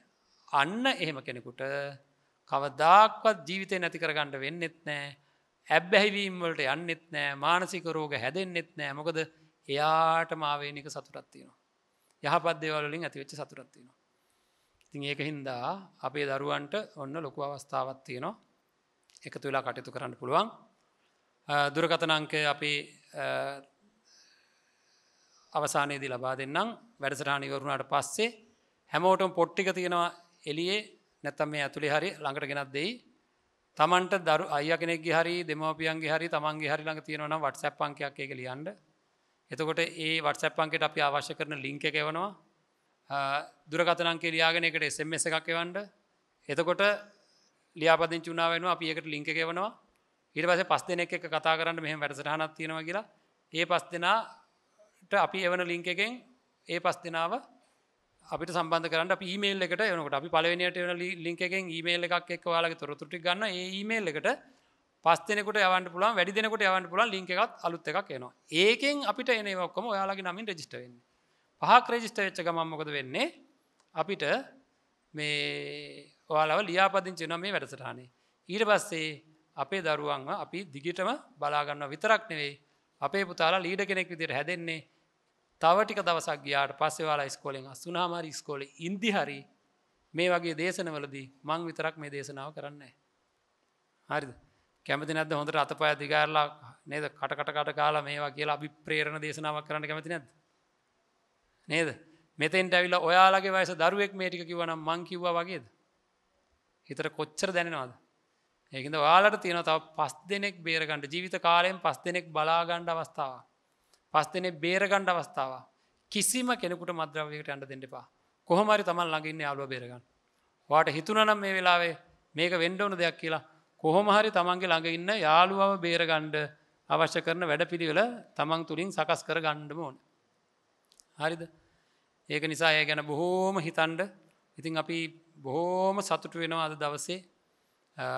වැඩි දෙනෙක් අපේ දරුවෝ මේකෙන් ලොකු ප්‍රයෝජනයක් ගත්තා කියලා මම දන්නවා. ලොකු ප්‍රයෝජනයක් ගත්තා. ඒකින්ද කොයි වෙලාවක හරි දැනිච්ච වෙලාවක වැඩසටහනත් එක්ක සම්බන්ධ වෙන්න ඉදිරියේදී මොකද අපි දන්නවා මේ වගේ ක්‍රම පාවිච්චි කරනවා මුදල් වංචා කරන්න එක දේවල් වල මේවට කියන්නේ මොන වගේ ක්‍රම කියලාද? පිරමීඩ ක්‍රම කියලා. නේද? මේවා මිනිස්සු පාවිච්චි කරන්නේ මොනවටද? නරක වැඩවලට. ඒතර ක්‍රමේ නරකයි නම් නේද? ඒක හොඳ දෙයකට පාවිච්චි කරන්න පුළුවන් ක්‍රමේ හොඳයි නම් පාවිච්චි කරන්නේ හොඳ දෙයට නම්. හරි? ඒක නිසා අපිට පුළුවන් ලොකු සේවයක් සිද්ධ කරන්න ඉදිරියේදී Tamanටත් පුළුවන් නායකයෙක් විදියට ඉහළටම එන්න ජීවිතේත් හදාගෙන අනිත් අයවත් සකස් කරගෙන. ඉතින් අද මේ සඳහා අපිට විශාල අනුග්‍රහයක් දැක්වේ මේ පාසලේ විදුහල්පතිතුමිය ඒ වගේම උපවිදුහල්පතිතුමා ඇතුළු ගුරු මණ්ඩලය විශේෂයෙන් අපේ උපවිදුහල්පතිතුමා නියෝජ්‍ය විදුහල්පතිතුමා මේ වැඩසටහන සංවිධානය කරන්න අප්‍රමාණ වෙහෙසුණා. ඉතින් ඒ වෙන මොකටවත් නෙවෙයි අපේ දරුවන්ට තියෙන ආදරයට. අපේ දරුවෝ සකස් කරගත්තොත් මට ලොකු බලපෑමක් කරා දවස් 3ක් ඇතුළත මේක කරලා දෙන්න කියලා. මේක තීරණය කරේ අපි ගිය බ්‍රහස්පතින්දා. අද වෙනකොට මේ වැඩසටහන සම්පූර්ණයෙන් ඉවර කරන්න පුළුවන්කම ලැබුණා. ඉතින් ඒක කාගෙත් තිබ්බ කැපකිරීම නිසා. ඉතින් දරුවන්ට තියෙන ආදරේ මේකෙන්ම හිතා ගන්න පුළුවන්. කිසි කෙනෙකුට ප්‍රයෝජනයක් නැහැ මේ වැඩසටහන කරා කියලා දරුවන්ට ඇරෙන්න වෙන මොකුත් ප්‍රයෝජනයක් නැහැ. ඒකෙන්ද අපි බොහොම ගෞරව කරන්න ඕන අපේ විදුහල් මාතාවට, අපේ රටට, හරිද? අපේ ගුරුවරුන්ට අපේ දෙමව්පියන්ට ගෞරව කරලා ඊ타ත්ම යහපත් කෙනෙක් බවට පත් වෙන්න දැඩි අධිෂ්ඨානයක් ගන්න ඕනේ. තමන්ගේ ජීවිතය සකස් කරගන්නත් අන් අයගේ ජීවිතය සකස් කරලා දෙන්නත් ලද අවස්ථාවෙන් උපරිම ප්‍රයෝජන අරගෙන අභියෝග ජය අරගෙන තමන්ව ජයග්‍රහණය කරලා ලෝකෙම ජයග්‍රහණය කරන්න පුළුවන් ශ්‍රේෂ්ඨ ජේෂ්ඨ බවට පත් වෙන්න. ජේෂ්ඨ බවට පත් වෙනවා හරක්. දැකලා තියෙනවද? අවසාන වචනේ. ජේෂ්ඨ හරක් දැකලා තියෙනවද? වයසට ගිය හරක්. හරිද? ශ්‍රේෂ්ඨ හරක් දැකලා තියෙනවද? නැහැ. නේද? එයාලගේ මොලේ දියුණු වෙන්නේ නැහැ. එතකොට සමහර මිනිස්සු ශ්‍රේෂ්ඨ ජේෂ්ඨයෝ වෙනවා. සමහර අය ජේෂ්ඨයෝ වෙනවා. හරිද? එතකොට ජේෂ්ඨයෝ විතරක් වෙන්නේ කොයි වගේ අයද? හරක් වගේ අය නේද? හරක් විතරක් නෙවෙයි එළ දෙන්නු වගේ අය. හරිද? හොඳයි. එහෙනම් අපි ප්‍රාර්ථනා කරනවා අපේ දරුවන්ට ශ්‍රේෂ්ඨ ජේෂ්ඨ බවට පත් වෙන්න රටට වැඩදායි ඊටාම යහපත් පුද්ගලයෝ පිරිසක් බවට පත් වෙන්න හැම කෙනාටම ශක්තිය ධෛර්යය ලැබේවා. මේ සඳහා නිබඳව ආශිර්වාද කරන ගුරු මණ්ඩලයේ විදුහල්පතිතුමා, නියෝජ්‍ය විදුහල්පතිතුමා ඇතුළු විදුහල්පතිතුමිය, නියෝජ්‍ය විදුහල්පතිතුමා ඇතුළු ඒ අනුග්‍රහය දක්වන සියලු දෙනාටමත් උතුම් තත්ත්වයකට පත් වෙන්න තමන්ගේ ජීවිත සුඛිත මුදිත කරගන්නට හේතු සකස් වේවා. මේ සියලු පින් අනුමෝදන් වේවා කියලා ප්‍රාර්ථනා කරනවා. ආකාසට්ටා චුම්මට්ටා දේවා නාග මහිද්దికා පුඤ්ඤන්තං අනුමෝදිත්වා චිරං රක්ඛන්තු ශාසනං. ආකාසට්ටා චුම්මට්ටා දේවා නාග මහිද්దికා පුඤ්ඤන්තං අනුමෝදිත්වා චිරං රක්ඛන්තු දේශනං. ආකාසට්ටා චුම්මට්ටා දේවා නාග මහිද්దికා පුඤ්ඤන්තං අනුමෝදිත්වා චිරං රක්ඛන්තු මං පරන්ති. හොඳයි. හැමදෙනාම වන්දනා කරගමු. අභිවාදන සීලිස්ස නිච්ඡං වද්දාපචායිනෝ චත්තාරෝ ධම්මා වඩ්ඩಂತಿ ආයුවන්නෝ සුඛං බලං ආයුරාෝග්‍ය සම්පatti සග්ග සම්පatti මේවච අතෝ නිබ්බාන සම්පatti මිනාතේ සමිජ්ජතු. කැලණිය ශ්‍රී ධර්මාලෝක මධ්‍ය මහා විද්‍යාලයේදී අද දවසේදී පැවැත්වුණු මේ බෙස්ට් ෆ්‍රෙන්ඩ් වැඩසටහන මෙහෙවා වදාළ කොළඹ 7 ජාත්‍යන්තර විපස්සනා භාවනා මධ්‍යස්ථානය සහ වැවුඩ දොඩම්තලාව ධම්මගිරි ආරණ්‍ය සේනාසනයේ යන උභය සේනාසනාධිපති කම්මඨානාචාර්ය විනයාචාර්ය විද්‍යාවේදී පූජ්‍යපාද නම කියනට අවසරයි උඩුදුම්බර කාශ්‍යප නායක ස්වාමීන්ද්‍රයන් වහන්සේට අපි නිදුක් නිරෝගී චිරජීවනයේ ප්‍රාර්ථනා කරමු. තවත් চিරාත් කාලයක් මෙවන් උතුම් ශාසනික මෙහෙවරක නිරත වන්නට අවැසි ශක්තිය ධෛර්යය වාසනාව උදා වේවා කියා අප එකසිතින් සාදුනාදයක් දී ප්‍රාර්ථනා කරමු. සාදු සාදු සාදු. එලෙසින් ඔබට අවස්ථාව ස්වාමීන්ද්‍රයන් වහන්සේ වෙනුවෙන් පරිස්කාර පූජා කිරීම සඳහා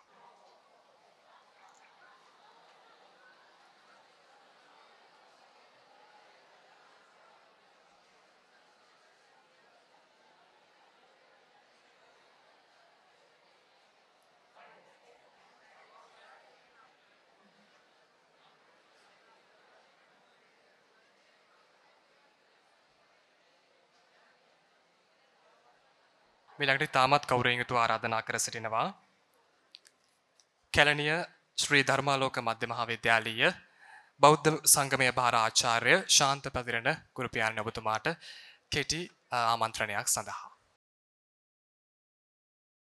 ගෞරවනීය අපේ ස්වාමින් වහන්සේගේ අවසරයි ඒ වගේම නියෝජ්‍ය විධාපතිතුමනි අපේ නිරුක්ෂිනි ප්‍රනාන්දු ගුරුතුමා විධාපතිතුමියගේ අවසරයි ඒ වගේම වජිරාරාණි මනෝරත්න නියෝජ්‍ය විධාපතිතුමියගෙන් අවසරයි ඒ වගේම අපගේ ආරාධනයට අමුත්තෙකුත් පැවිලා දිනවා එතුමාලගෙත් අවසරයි ඒ වගේම ජය ටීවී ආයතනයේ නිලධාරි මණ්ඩලයෙන් අවසරයි ඒ වගේම අපේ අංශ 11 අංශ ප්‍රදාන ඒ වගේම අපේ විද්‍යාලයේ ආචාර්ය වැලිවේරි නාරද හාමුදුරුවෝ වහන්සේ ඇතුළු සියලු දෙනාගෙන් ස්වාමීන් වහන්සේලාගෙන් අවසරයි දයාබරදරු දෙරේනි මම හිතන්නේ අද ඊට වටිනා වැඩසටහනකට ඔබට සම්බන්ධ වෙන්න අවස්ථාව ලැබුණා අපේ ස්වාමීන් වහන්සේ ඔබට මම හිතන්නේ ජීවිතේ පුරාම ඔබේ ජීවිතයේ යහපත සඳහා ගෙනියන්න පුළුවන් වෙන විදිහේ ඊට කාලීන වැඩසටහනක් සඳහා ඔබ යොමු කරගත්තා. අපි සාමාන්‍යයෙන් ධර්ම දේශනාවකට වැඩිය යමක් ජීවිතයේ ඔබේ මෙලව ජීවිතයේ වෙනුවෙන් මේ වචන නැත්නම් මේ කාලය යොදාගත්තා කියලා මම හිතනවා. ඒ වගේම මේක ඔබේ ජීවිතේ පුරාම මේක අත්දැකීමක් විදියට ඒ කියන්නේ සාමාන්‍යයෙන් මෙතනින් අතහරින්න නැතුව ඔබගේ යහපත සඳහා වගේම ඔබ ආශ්‍රිත ඔබත් එක්ක ඇසුරු කරන ඔබේ යහළු යෙහෙලියන් ඇතුළු හැමදෙනාම සමස්ත සමාජයටම මේක ගෙනියන්න ඒ වගේම යොවුන් යහපත සඳහා යොමු කරගන්න මේක මං හිතන්නේ මඟ පෙන්වීමක් විදියට හාමුදුරුවෝ මේ කාර්යය ඔබට දැනුවත් කළා. ඒ සඳහා ඔබට යොමු වෙන්න අවස්ථාව තියෙනවා. සාමාන්‍යයෙන් අපි දැන් හාමුදුරුවෝ අපිට මතක් කළ විදියට සාමාන්‍යයෙන් ඕනෑම කෙනෙකුට පුළුවන් ගෙදරක ගෞරවය ලබන්න. නුවණ තියෙන කෙනෙක් වුණත් නැති කෙනෙක් වුණත් ගෙදර ගෞරවය ලබනවා. දෙමව්පියෝ කන්න දෙනවනේ. ඒ වගේම සාමාන්‍ය සමාජය තුල ගෞරවය ලබන්නේ ගමක ගෞරවය ලබන්නේ ඒ සමාජයට ගමට යමක් කරන කෙනෙකුට. ඒ වගේම රටක ගෞරවය ලබන්නේ රටක පාලකයෙකුට දේශපාලනික වශයෙන් හෝ මොන හරි තත්ත්වයකට ආපු කෙනෙකුට. නමුත් ඔබ ඊට වැඩි එහා ගියපු කෙනෙක් වෙන්න ඕනේ. ඔබ සමාජයට යහපත කරන කෙනෙක් වෙන්න ඕන, නැනවත් කෙනෙක් වෙන්න ඕන, ගුණවත් කෙනෙක් වෙන්න ඕන. මම හිතන්නේ හාමුදුරුවෝ අපිට ඒ සඳහා අවශ්‍ය උපදෙස් දුන්නා. එහෙම අය සමාජයේත් රටෙත් ලෝකෙත් හැමදාම ගෞරවයට පාත්‍ර වෙනවා, ගෞරවය ලබනවා. මම හිතන්නේ එතෙන්ට තමයි ඔබ යන්න ඕනේ. එතනට තමයි මේ අපේ ගෞරවනීය හාමුදුරන් වහන්සේ ඔබ යොමු කළේ. ඒ නිසා මම කියන්නේ අපිගේ අදහස අපේ බලාපොරොත්තුව අන්න එතෙන්ට ඔබ ගෙනියන්න, ඔබ එතෙන්ට අවදි කරන්න ඒ පාර ඔබට මඟ පෙන්වීම තමයි මෙතෙන්දී ලබා දුන්නේ. මම දීර්ඝ වශයෙන් කතා කරන්න යන්නේ නැහැ. අපිට මේ අවස්ථාව උදා කර දෙමින් මේ ළමයින්ගේ යහපත සඳහා මේ අවස්ථාව උදා කර දෙමින් අපිට මේ අනුග්‍රහය දැක්වූ මේ සම්පත්දායකත්වයේ ලබා දුන්න අපේ ගෞරවනීය ස්වාමීන් වහන්සේ නම කියන අවසරයි උඩුදුම්බර කාශ්‍යප අපගේ නායක ස්වාමීන් වහන්සේට මගේ පූර්ව මගේ ගෞරව ස්තුතිය පුද කරනවා. ඒ වගේම চিරාත් කාලයක් මේ රට ජාතිය වෙනුවෙන් අපේ ශ්‍රී ලාංකිකයන් වෙනුවෙන් යහපත කියලා දෙන්න යහපතට යොමු කරන්න ශක්තිය ධෛර්යය ලැබේවා. ඒ වගේම මේ සසුන් කෙත අස්වද්දනට ශක්තිය ධෛර්යය ලැබේවා කියලා ප්‍රාර්ථනා කරනවා. ඒ වගේම අපේ විද්‍යාලයේ ස්වාමින් වහන්සේලා මේ සඳහා අපිට අනුග්‍රහය දැක්වුවා. මේ මඟ පෙන්වීම ලබා දුන්නා. ඒ උන්වහන්සේලාටත් ඒ වගේම බෞද්ධ සංගමේ ළමයි මෙහෙ වෙව්වා. ඒ සියලු දෙනාටත් අපේ ගෞරවය ලබා දෙනවා. ඒ වගේම අපේ විද්‍යාලයේ විදුහල්පතිතුමිය ඒ වගේ අද මෙතනට නැපමිනියත් අපේ විද්‍යාලයේ නියෝජ්‍ය විදුහල්පතිතුමිය නියුත් ප්‍රමාන්දු විදුහල්පතිතුමියත් ඒ වගේම වජිරාරාණි මනෝරත්න විදුහල්පතිතුමියත් මෙතනට පැමිණියා. ඒ වගේම ඒ අය මේ සඳහා අවශ්‍ය මඟ පෙන්වීම හා මේ අවස්ථාව මේ ඉඩකඩ මඟ හසරට සලසා දුන්නා. ඔවුන්ටත් මගේ ස්තුතිය පිද කරනවා. ඒ වගේම මේ 11 ඒ වගේම 10 අංශ ප්‍රදාන ආචාර්යවරු හා ඒ ගුරු මණ්ඩලය මේ ළමයි ටික යොමු කළා. ඔවුන්ට අවශ්‍ය මඟ පෙන්වීම ලබා දෙන්න අවස්ථාව සලසා දුන්නා. ඒ වගේම විශේෂයෙන් ජය ටීවී ආයතනය මාධ්‍ය අනුග්‍රහයක් විදියට මේ කාර්යයට නියැලලා මේ කාර්යය බාර අරගෙන ඔවුන් මේක අනුග්‍රහය දක්වමින් මේක අපේ ළමයින්ට විතරක් නෙවෙයි ලෝකයේ පුරාම මේ ව්‍යාප්ත කිරීමට ඒ වගේම ලෝකයේ හැම දිනටම මේකෙන් අත්දැකීමක් ලැබීමට අවශ්‍ය පහුතලය විකාශනයක් විදියට යනවා. ඒකටත් ඔවුන්ටත් මේ මම ස්තුතිය පුද කරමින් අනධ්‍යයන කාර්ය මණ්ඩලයේ අපේ මේ කාලාව බාරව මේ කටයුතු සිදු කරන අපේ චන්දන මහත්මයා ඇතුළු හැම දිනාටත් අපේ බෞද්ධ සංගමයේ විශේෂම ළමයින්ටත් මේ හැම දිනාටම මේට සම්බන්ධ වෙච්ච අපේ ළමයි හැම දිනාටම ස්තුති පුද කරමින් මගේ වචන සල්පේ නතර කරනවා. හැම දිනාටම ස්තුති. බොහොම පිං. බෙහෙවින්ම ස්තුතියි ඔබතුමාට. මේ සූදානම The Best Friend වැඩසටහන නිමාවට පත් කරන්නට ඉරමත්තෙන් අප කෘතගුණ දත් පිරිසක් වශයෙන් යම්කිසි මතක් කිරීම් කිහිපයක් තිබෙනවා. මේ වැඩසටහන මේ ආකාරයෙන් ඉතාමත් සාර්ථකව දියත් කිරීමට අවශ්‍ය සහයෝගය ලබා දුන් විද්‍යාලීය ගරුතර මහා සංඝරත්නයට අපි ඉතාමත් කෘතවේදීව පුණ්‍ය අනුමෝදනාව සිදු කරන මේ අවස්ථාවේදී ඒ වගේම තමයි ගරු විදුහල්පතිනි දිනිති අමරසිංහ මහත්මියවත් ඒ වගේම නියෝජිත විදුහල්පතිතුමියන්ලා ඇතුළු බෞද්ධ සංගමය බාර ආචාර්ය ශාන්ත පතිරණ මහත්මයාටත් ඒ වගේම මේ සියලු සංවිධාන කටයුතු සිදු කරන්නට යෙදුන කැලණිය ධර්මාලෝක විද්‍යාලීය බෞද්ධ සංගමයත් ඉතාමත් කෘතවේදීව මෙත් සිතින් යුතුව සිහිපත් කර සිටිනවා. එසේනම් මේ සූදානම The Best Friend වැඩසටහන නිමාවට පත් කරන්නට සිරිත් විරිත් යහගුණෙන් පිරී ගිය නැවුම් ලොවක් මත සිහසුන රඳවා එක ඉරහඳ යට හිනහෙන දවසක් යලි කවදාවත් නේවිද මන්දා. නමුත් අපි ඉතාමත් නොබෝ කලකින් ඒ දිනය උදා කරමු සියලු දෙනාම එකතු වෙලා. ඔබ සියලු දෙනාට සුවදායි දවසක් ප්‍රාර්ථනා කරනවා. ආයුබෝවන්.